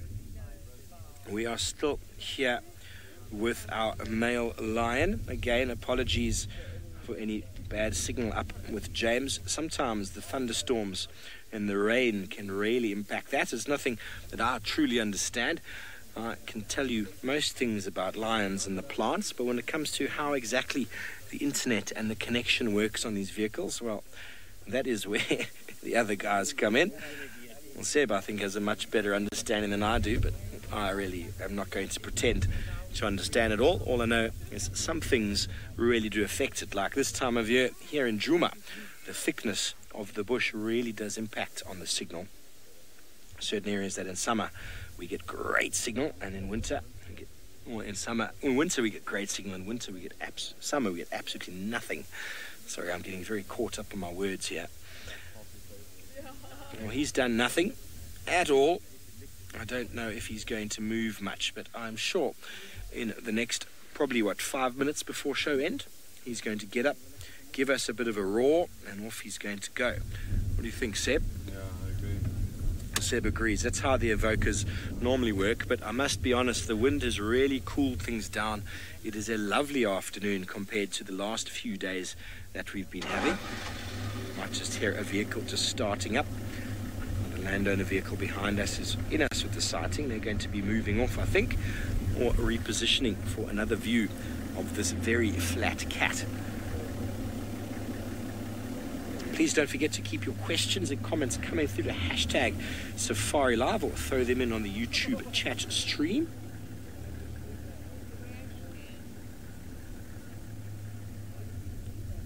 Hello, Bone Crusher Queen. That's a great question about the mane. The mane, to me, on him, he looks like it's almost fully developed. If anything, it might get darker. That's something that will change. It's also a genetic thing. Some male lions don't get black manes. It gets about that darkness of rouge, that dark reddish brown color. Doesn't get too much more than that. But some males will go black. And that is often a testament of age and also testosterone, but it all depends on who the fathers were. You might find fully grown male lions that have got no black at all in their mane, and some that never develop a really big mane at all. There are records up in, I think in Serengeti or Mara it might be, of a maneless lion many years ago. I think it was in Kenya, Tsavo. I think the man-eating lions of Tsavo were actually maneless lions. And it's possibly a reason why they became man-eaters, because they weren't really accepted into lion society. But that is a story that I'm not too familiar with. I do know that it is a true story. In the movie, The Ghost in the Darkness is obviously a little bit of a play about it. You see some vehicle tires moving there. See how it doesn't influence this boy at all. So the mane is a genetic thing, just like tusks in elephants. Some elephants get big tusks, some get small, but definitely the size of a mane in a male shows their age, but some of them will never get a dark, thick mane. Some will always just be a little bit less, but that all depends on who Dad was. He's sleeping with one eye open, Seb. Lovely eyelashes. Twitchy ear. Well, we've been left alone again now, folks. So any questions and comments you might have about the evoker males or lions in general? Battalier in the distance there flying, Seb. He's doing a little bit more excitement than this lion is for now. A very characteristic flight pattern of the Battalier. It's just gone behind the tree. There we go. That is definitely a bateleur, not a snake eagle. Hello, Monique. You want to know about the unkuhumas and the hangers-on? The other day, I saw the unkuhumas with one of the young Mangeni males. He's looking in, his fur is all back to normal, a little bit mangy, but he's not looking in great condition with regards to his bones and his meat. But he seems to have completely integrated into the pride. I was in the Mara during this whole sort of escapade of the lions. I haven't met the Talamati male. He wasn't with them the other day when I saw them. Seb, have you seen the Talamati with the unkuhumas? Yes, actually, one of the Talamati was with the unkuhumas. When was that? Like just before you came back. Okay, just before I got back from leave, the Talamati male was with them, and there were at least two Mangeni males not so long ago. I've only seen one. No, we don't see them anymore. And there's only one hanging out with the pride at the moment. The other one, don't know where he's gone.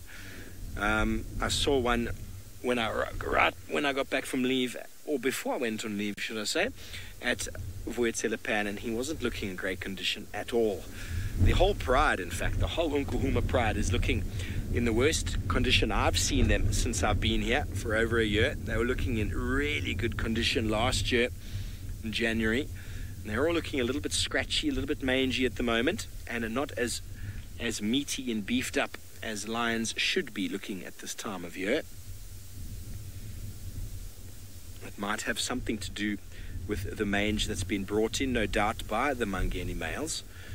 But it's something that lions can't avoid with the tactile communication that is so common with their species.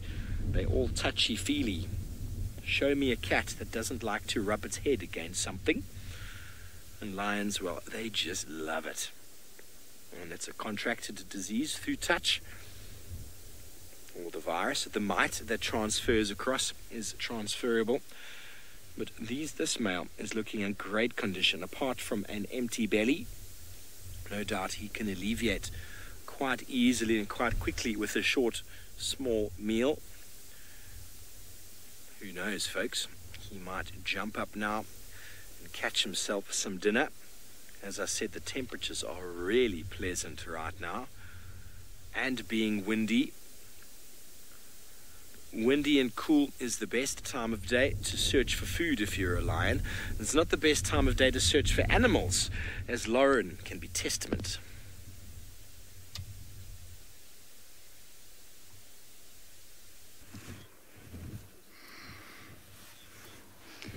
So no luck with our leopard tracks. They kind of took us around in a bit of a circle along some bumpy roads, but we do have what I think is one of the coolest birds here. There's actually more than one of them around, and this is of course Craig's favorite bird. So this is the grey go-away bird, and it does make that really well-known call that sounds like the bird is saying, "Go away!" That's probably a really bad impression of it, but it's a beautiful looking bird, if not very noisy. So they do feed on fruit, also flowers and buds, and even some invertebrates and nectar. So quite a wide range there. And there you go, you can see the two of them together. Oh, isn't that nice? And they're very distinctive by that tuft of hair on the top of their head. Actually quite large birds. But normally they're quite rare to see. They're very common around here, but normally you hear them more than you see them, is what I'm trying to say. We just thought we'd point these beautiful birds out to you. I was kind of hoping they might make their iconic call. Oh, no, the woodland kingfisher does it instead. So let's check out this undeniably beautiful sunset. Oh, there's the woodland. Nice one, Craig. Although we can only see its back. This is a bird that called instead of the grey birds. Jennifer loves the birds, so I'm not sure whether you're talking about the grey go-away birds or the woodland kingfishers, but Jennifer, they are both really cool birds to have around. And I was actually saying the other day, I can't really remember what life was like without the woodland kingfisher around. It is just, the call is from about 4 a.m. onwards. That's the most loudest sound that we hear out here. And I just can't remember what it was like when that sound wasn't around. So let's just check out, we'll give you a better view of the slowly setting sunset. With all these clouds in the sky, it's actually going to be quite beautiful. Let's see if we can get a good view of this. How's that, Craig Moore? You can see what kind of night we have in store for us.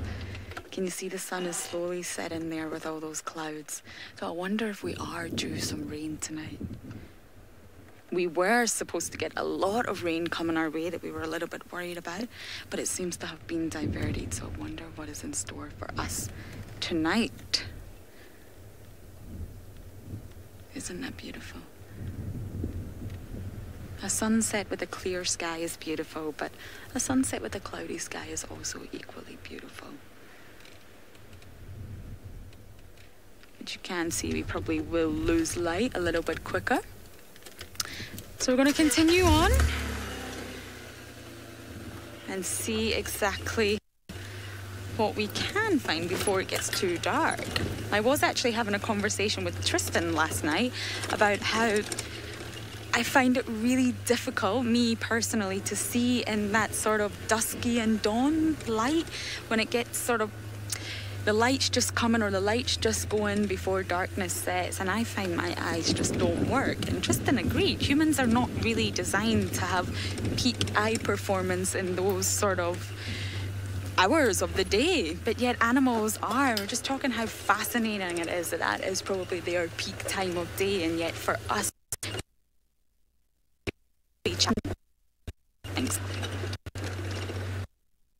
beautiful times of day, but in terms of our eyes, they're just not really designed to see well. So it is coming to that time of day. So let's come up.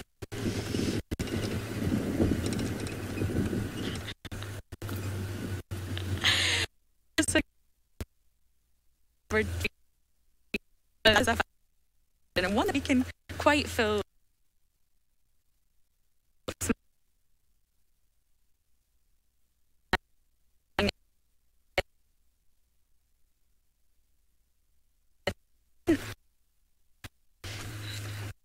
Okay, just having some.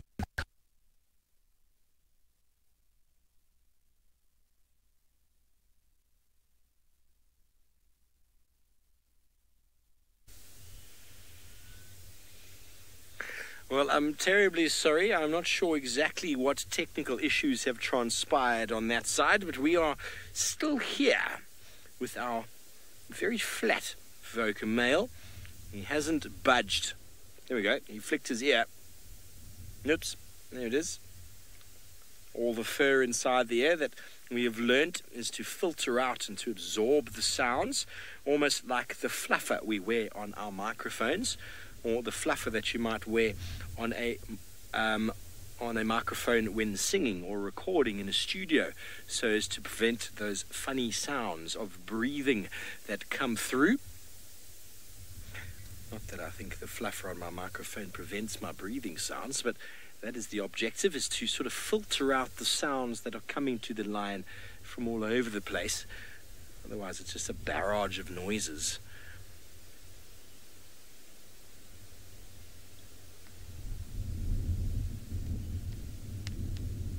So anybody out there, through the identification that we saw of this male, able to recognize exactly which one he is? I know he's not named at the moment, but I don't think he's the one that's been... Well, actually, I speak from correction. When I was with the mating pair around Chitwa not so long ago, this was the male with that scar on his lip that was with the female there. I remember that now. I remember taking a photo, in fact. That scar on the lip is what I remember. So I think whoever was mating again has basically, you know, lions are not shy. Females will mate with consecutive males so as to ensure sort of fertilization of the eggs, should I say. And, well, on that note, what marvelous news up in the Mara. It seems like we might have some more babies or some more cubs in the Sausage Tree Pride. I believe there might be four new ones up there. I don't think James is able to get to them this afternoon due to the weather. But no doubt that is going to be some amazing fun and games and joy and pleasure over the coming weeks. There is nothing more entertaining than new cubs because, well, they're full of energy. They're far more exciting than this male lion is. But what can you do? We don't have too many other options right now. The concession is very quiet this evening. We're toying with the idea of maybe driving around, seeing if we can bump a leopard. It's a bit too late in the evening to start tracking, but it's also getting to that time when he might just get up and do something.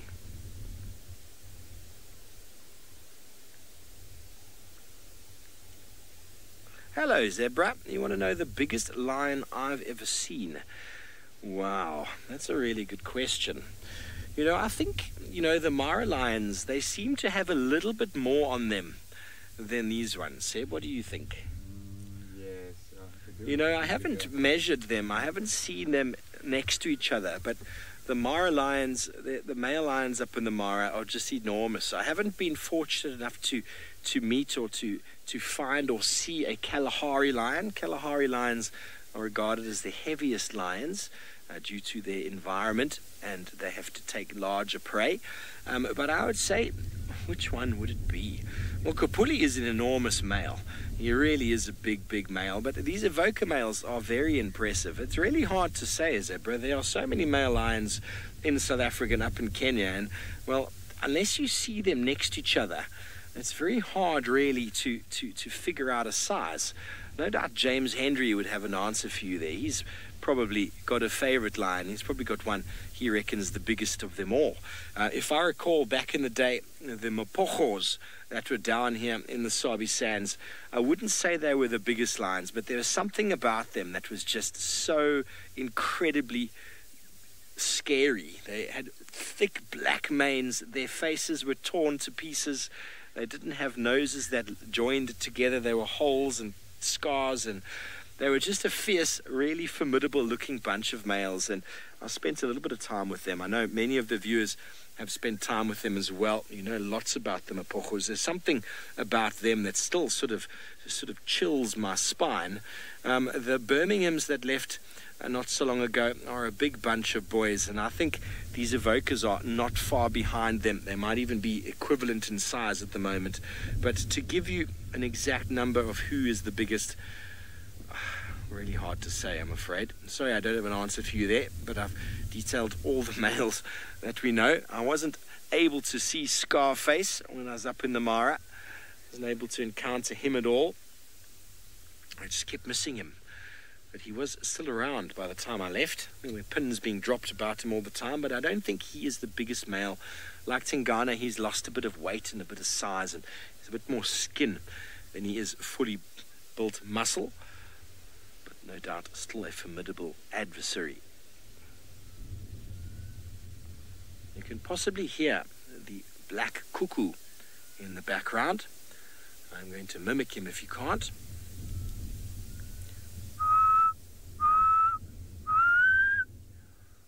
Very mournful sound in the African bush in the summertime from one of the cuckoo species.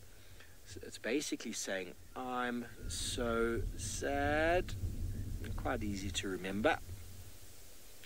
Ooh, we got another flick, Seb. We got another flick. Okay, he's going to raise his head now. You can just kind of feel it, can't you? Can you feel it, everybody? 3, 2, 1. Ah, well, that was unexpected. Obviously, he's not going to do anything right now. Something is going to jolt him to attention, and then obviously we're going to have to move to reposition, because that is just the way it works, doesn't it?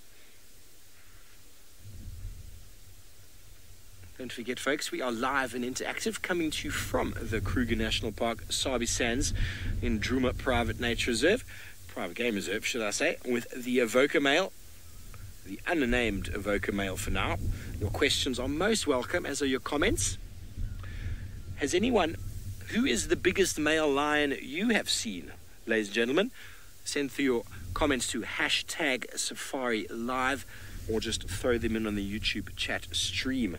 No doubt some of you have got one that would ring out in your mind. No doubt there is a male or it's part of a coalition.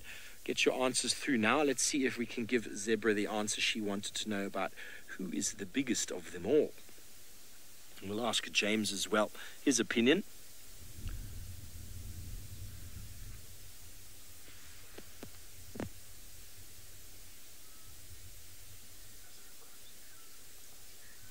Okay, I'm not getting any communications in my ear, so possible that I have lost comms altogether.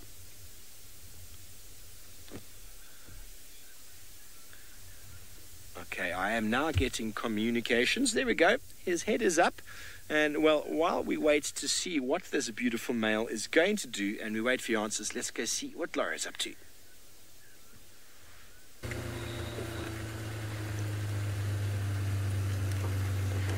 So we're back. I believe you lost me earlier because of signal breakup, and ahead of us is Mwati, so there's a possibility we might lose signal again. So I'm just going to drive really closely, and FC can let me know if we start to break up. So I got asked a question before we broke up. Let's hear it again and we'll go for it, since our luck with animals has not been fantastic today. It's very quiet out here. Maybe all the animals are full up on fish after last night's feast. So FC, can we have the question again? So we're just going down into a little dip. I hope you don't lose me.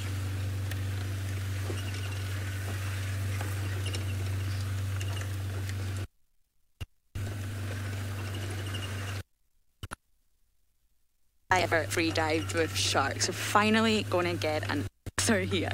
Yes, I am a free diver and I love it. It's my favorite thing to do. With sharks, no. Well, yeah, Atlantic reef sharks, but I have scuba dived with bull sharks and tiger sharks. They're really not as scary as you would think. So yes, I've dived with no pain, none, but however, I have free dived with crocodiles, not Nile crocodiles like the one we have here, but I have free dived with saltwater crocodiles just on the Mexican border. They have this special place where you can go underwater with them, and you get prepped, you get told what's going to happen and how to handle yourself. I really love crocodiles, and they give you a stick, a wooden stick. That's all you have. And you're told that the stick is what you use in case the crocodiles get a little bit naughty. So as you can imagine, I was terrified, but it was a once-in-a-lifetime experience. And of course, I'm still here, so nothing bad happened. But crocodiles are indeed awesome. And when they're full, they're reptiles. They will just digest. They have no room in their tummy or reason to keep hunting and fill themselves up like other animals do. They will just stay quite calm and flat, and they will not move at all. And it didn't help that one of the crocodiles was actually blind, so it couldn't even see my stick. So yes, awesome question there. Sorry for the breakup earlier. I did start answering it, but yes, I have had lots of marine related experiences. Oh, maybe James can tell you about his diving in the Cayman. That was a definitely interesting underwater experience, but for now, over to him to see what he has.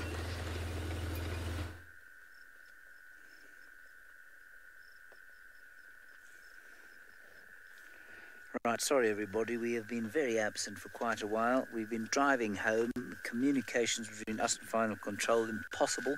We've seen 2 jackals. We tried to show them to you, I'm afraid, but our comms went down. Now we have a toad of some description sitting on the side of the road. No idea what kind of toad it is, especially as we cannot see its colours. But I'm glad we were able to contribute something to the cause here. A toad on the side of the road. A hopping toad. Very good. It's good at hopping. Right a bit. Oh, we can't put this thing in the way. No, still it's not going to help it. All right, let me try and shift the car slightly. We have been driving with the windscreen up because of the rain. We'll put it down now. Oh, rain seems actually to have stopped slightly, so we'll keep going.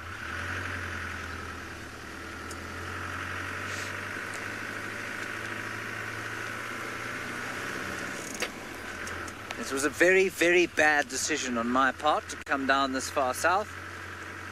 We could probably have been sitting with the Olololo pride the whole afternoon. Possibly even the hyena and her 2 cubs. Well, one takes chances, and this is what happens, really. The thing about taking a gamble is that people like me, if you take a gamble, you're unable to compute the fact that the odds are against you, and that means, therefore, that it's very unlikely that you're going to get what you want to get. And yet someone like me is always surprised when the gamble doesn't pay off. When, of course, the mathematics says that it really shouldn't. Anyway, let's see if we can't find 1 or 2 other things for you. This big bump, slide off the road. It's a lot of fun. Woo. Oh, my door opened. It's inconvenient. Lucky we're used to driving without doors. All right, Lauren Arthur doing a far, far better job than I am this afternoon. Let's go across to her. Male, female. Back so soon, and I'm not the only one freediving here. Look, we have a huge herd of buffalo here right in the dam. This is one of the largest herds of buffalo I have seen in a very long time, and this is another area that stimulates your olfactory senses, not quite in the way that the fish did at Chitwa, but buffalo definitely have a lovely strong earthy scent to them. Hello guys. Oh, this is wonderful, just seeing them all drinking and fighting and splashing around. Buffalo don't generally appear to be the happiest of animals, but you can really see they're enjoying being here in the water. And of course, they're heavily dependent on water. Buffalo tend to travel from water point to water point, and they drink daily. Not all animals out here have to drink daily, but buffaloes do. And they may drink up to about 35 litres of water at a time. Heavily dependent on water. And of course, not just to drink. In the heat of the day, they will enjoy just wallowing. Can you hear them splashing around?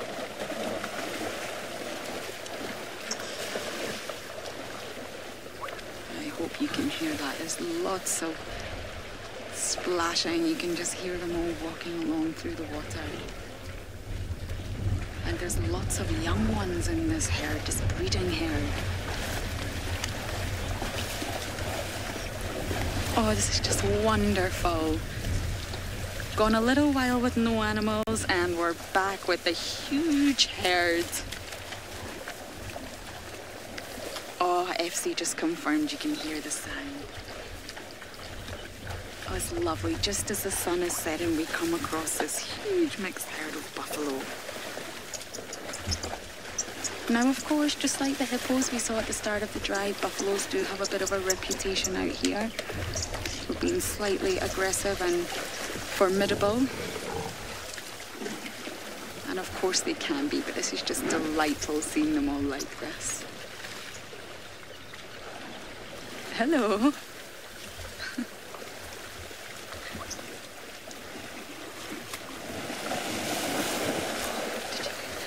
Lots of splashing going around, and many of them have oxpeckers on their back as well, so many of them are getting cleaned a little bit as well.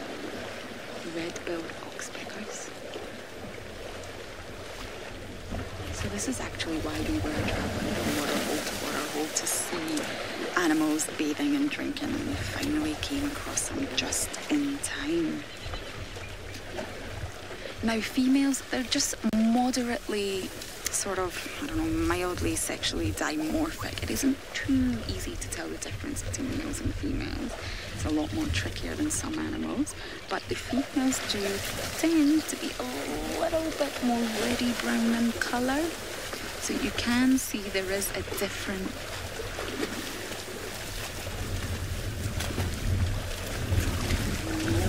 didn't.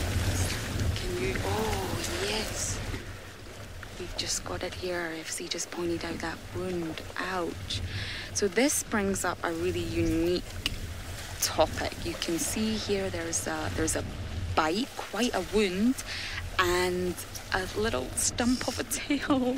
The tail's obviously been bitten off, I would imagine, and you can see that it is still moving, and that looks rather painful. Now, oxpeckers are a really hot topic at the moment because it's been thought of for years that they are assisting the animals that they perch upon. They are mutually symbiotic, so, you know, they will take away the ticks and the animal will be clean and the animal will be happy and the animal will keep the oxpecker safe. However, there's been a lot of discussion, hot topic, that oxpeckers may not be all they seem. So we just saw that buffalo with the wound. I'm not sure if it's just one. Yeah, it's wandered off. Might have lost it. And we saw the oxpecker right in that wound. Now, the discussion centres around the fact that oxpeckers are said not to actually remove that many ticks. So they don't really facilitate the removal of the tick load. Of course, they remove some, but in comparison to the volume of ticks that is on an animal in general, they're not said to make too much of a difference. They are said to go for the little holes that larger ticks leave on animals and drink the blood, and they tend to keep wounds open.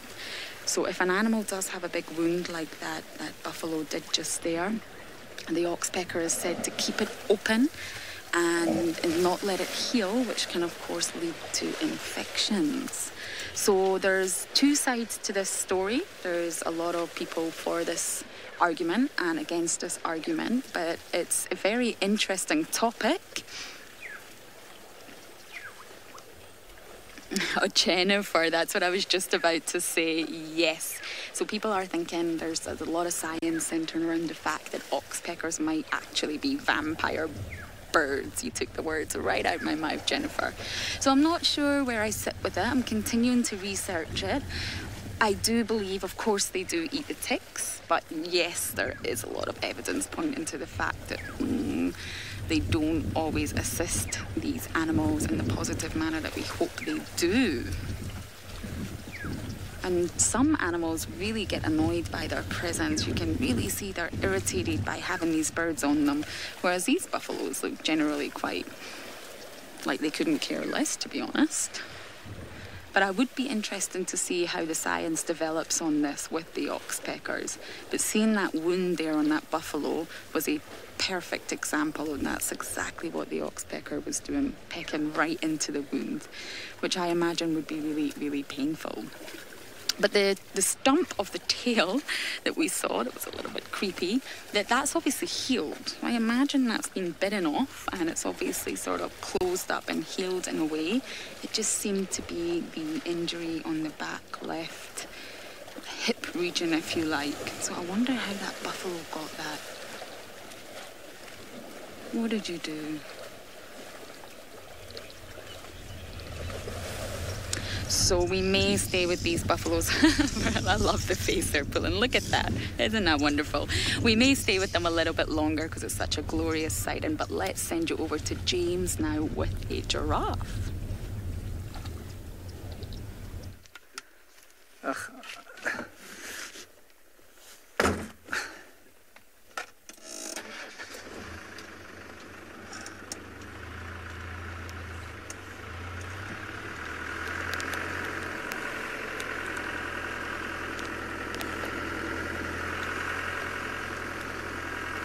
Hi, sorry, I think you're live with us, everybody. Our comms are an absolute nightmare today. I'm sorry about that. We had some giraffe in the infrared, but I'm afraid they moved outside of the rays. The rain continues to fall. We did see a serval as well, couldn't get it on camera, it ran away. So really, we're not having the best luck today. This is what you get for gambling. Let that be a lesson to all gamblers. Well, there's some more giraffe, we might try them. Bungay, do you think you can see those things, or they're too far away? I don't want to shine the light on them, everybody. We're just going to see if we can get them in infrared. They're just over there.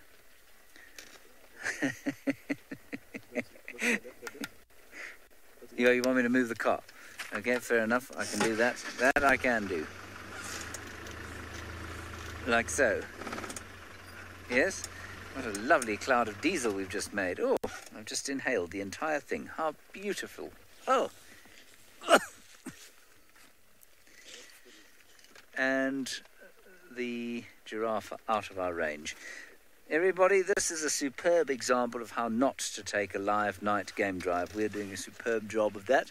And so if you ever find yourself trying to take a live night game drive in the rain, this is how not to do it.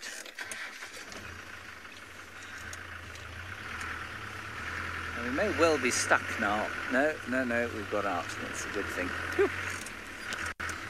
Sorry about that. I am going to have to pick up, I'm afraid, this windscreen. Stefan, I don't think this is going to work, I'm afraid. I'm sorry about that. The rain is just too much now. So let's go back across to Steve. Sorry about that, everybody.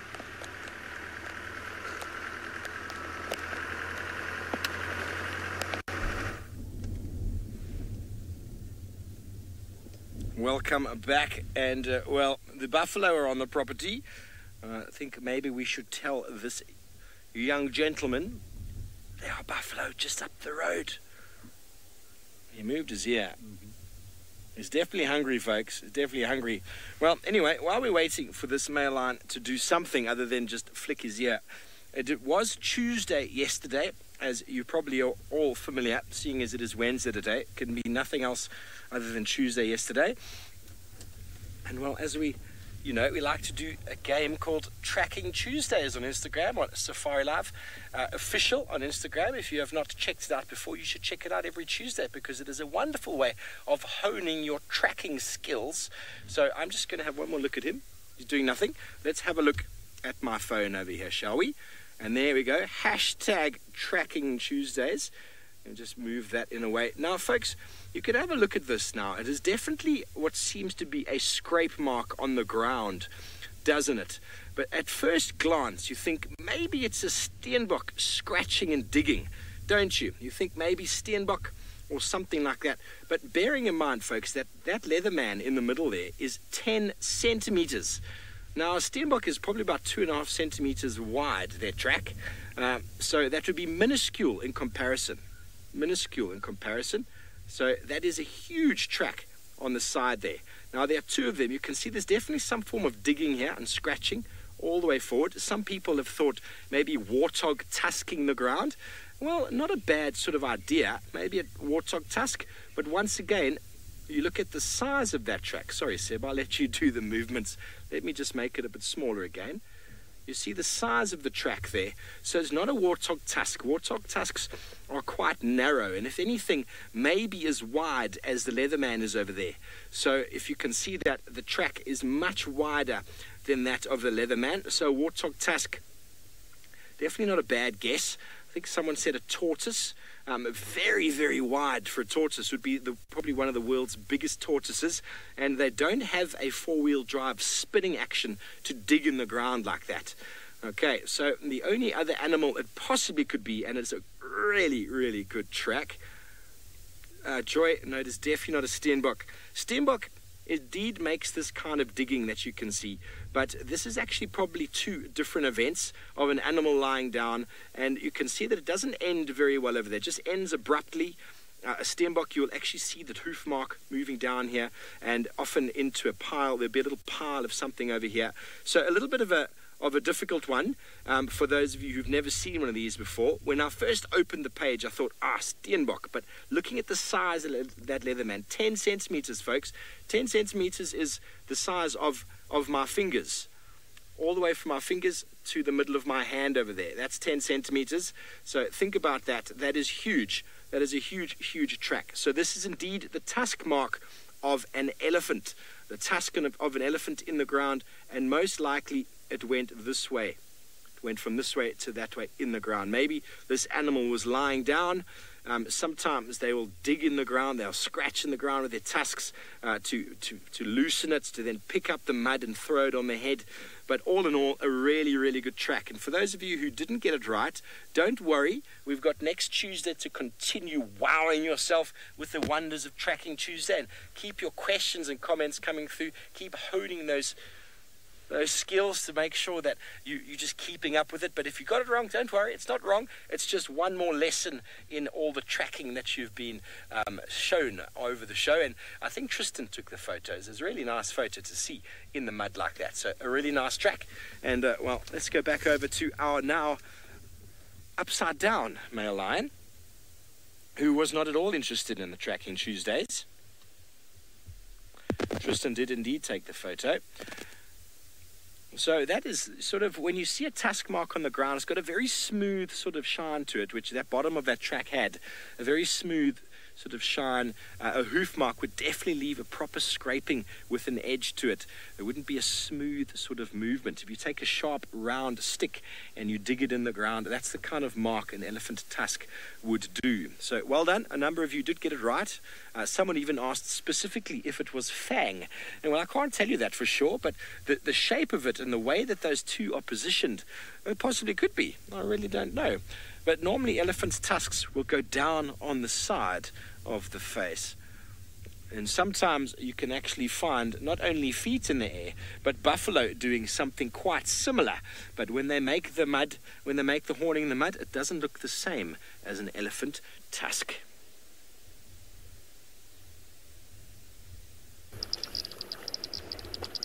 There's no way we could leave this sighting. This is just too magical. They're all in the water now. When we first approached here, there was some quite hesitant ones up on the bank. Water holes are always, I personally feel that some animals get nervous around water holes. Potentially, maybe there could be a lot of threats in the water. They maybe think there's crocodiles. Now, we know there's not in this one, but I think animals have a sense that if they go too close to the water holes, it could mean danger for them. And I touched on the male and female element earlier, but I didn't get I don't know, I must have got distracted.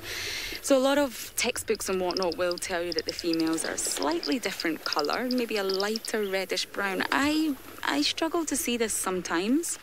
And the younger ones are definitely a little bit lighter. But in the adults, it isn't always easy to just go by colour, I wouldn't say. And especially in the fact that they do often get mud stuck on them and they often look a little bit darker.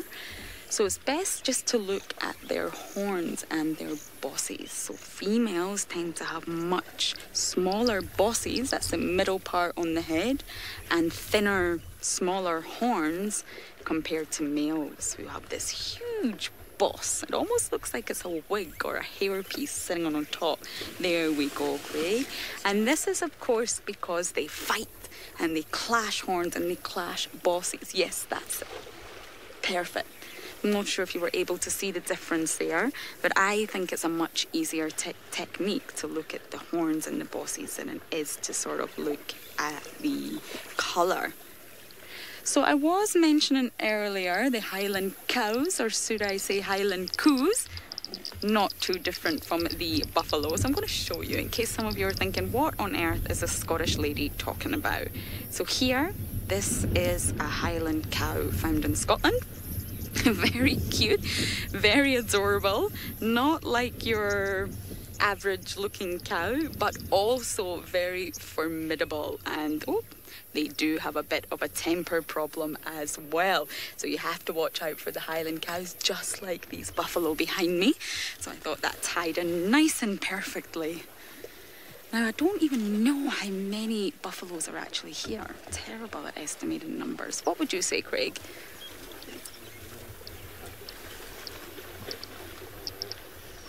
Craig also doesn't know. Yeah, probably higher than 50. And you wonder, where were they all day? We've driven quite a lot today, round and round, and where were you guys? Now, the thing with buffaloes... Oh, everyone loves the Highland cow. I'm good. Some of you, I'm sure, are aware exactly what it is, but I'm sure some of you weren't. So there you go, a Highland cow, or a Highland coo, if you want to say it in the Scottish accent. So normally when you find buffaloes around, you know that the lions will be onto them. Lions do tend to sort of follow buffaloes. A little splash there. Lions do tend to follow buffaloes around. As I mentioned, they do smell. So lions are very aware of that scent and are often found trailing behind buffalo. Not always, but we do know there's lions around. Steve's been with them today. So I wonder what will happen tonight. There may be an attempt of a buffalo hunt. So there is a beautiful sunset setting upon us, but let's go over to Steve who can show you that one.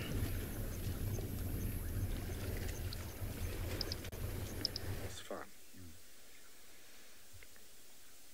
Welcome from the buffalo to a beautiful sky.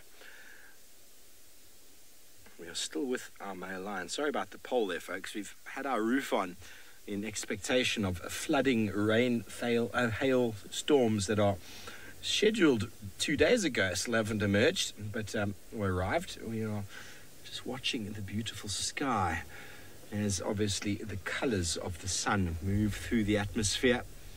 There's really beautiful skies in the summer months. It is a beautiful sunset indeed, folks, and well, the lion is still lying flat on his back, enjoying a little bit of a breeze over his belly as we enjoy a moment of silence. Coming towards the end of the show. Such marvellous, spectacular views. Just going to keep quiet for a moment and let the ambience sort of rain in or soak into everybody, wherever you might be.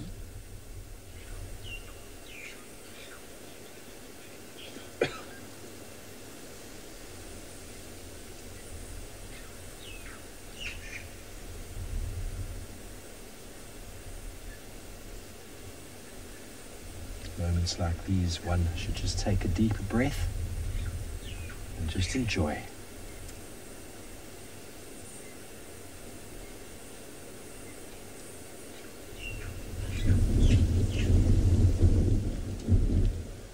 Excuse me, as the wind picks up, I'm keeping my eye closely on the male lion to see if he is going to get interested in moving north.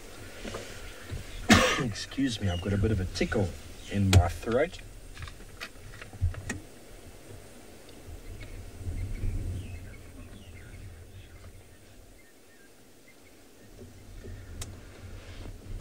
Excuse me, folks.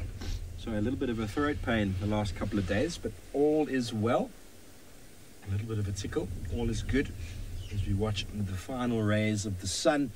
What a marvellous afternoon it has been. It is so green here in Djuma. So much water has fallen. Excuse me, I do apologise for my throat. I would get a new one if I could.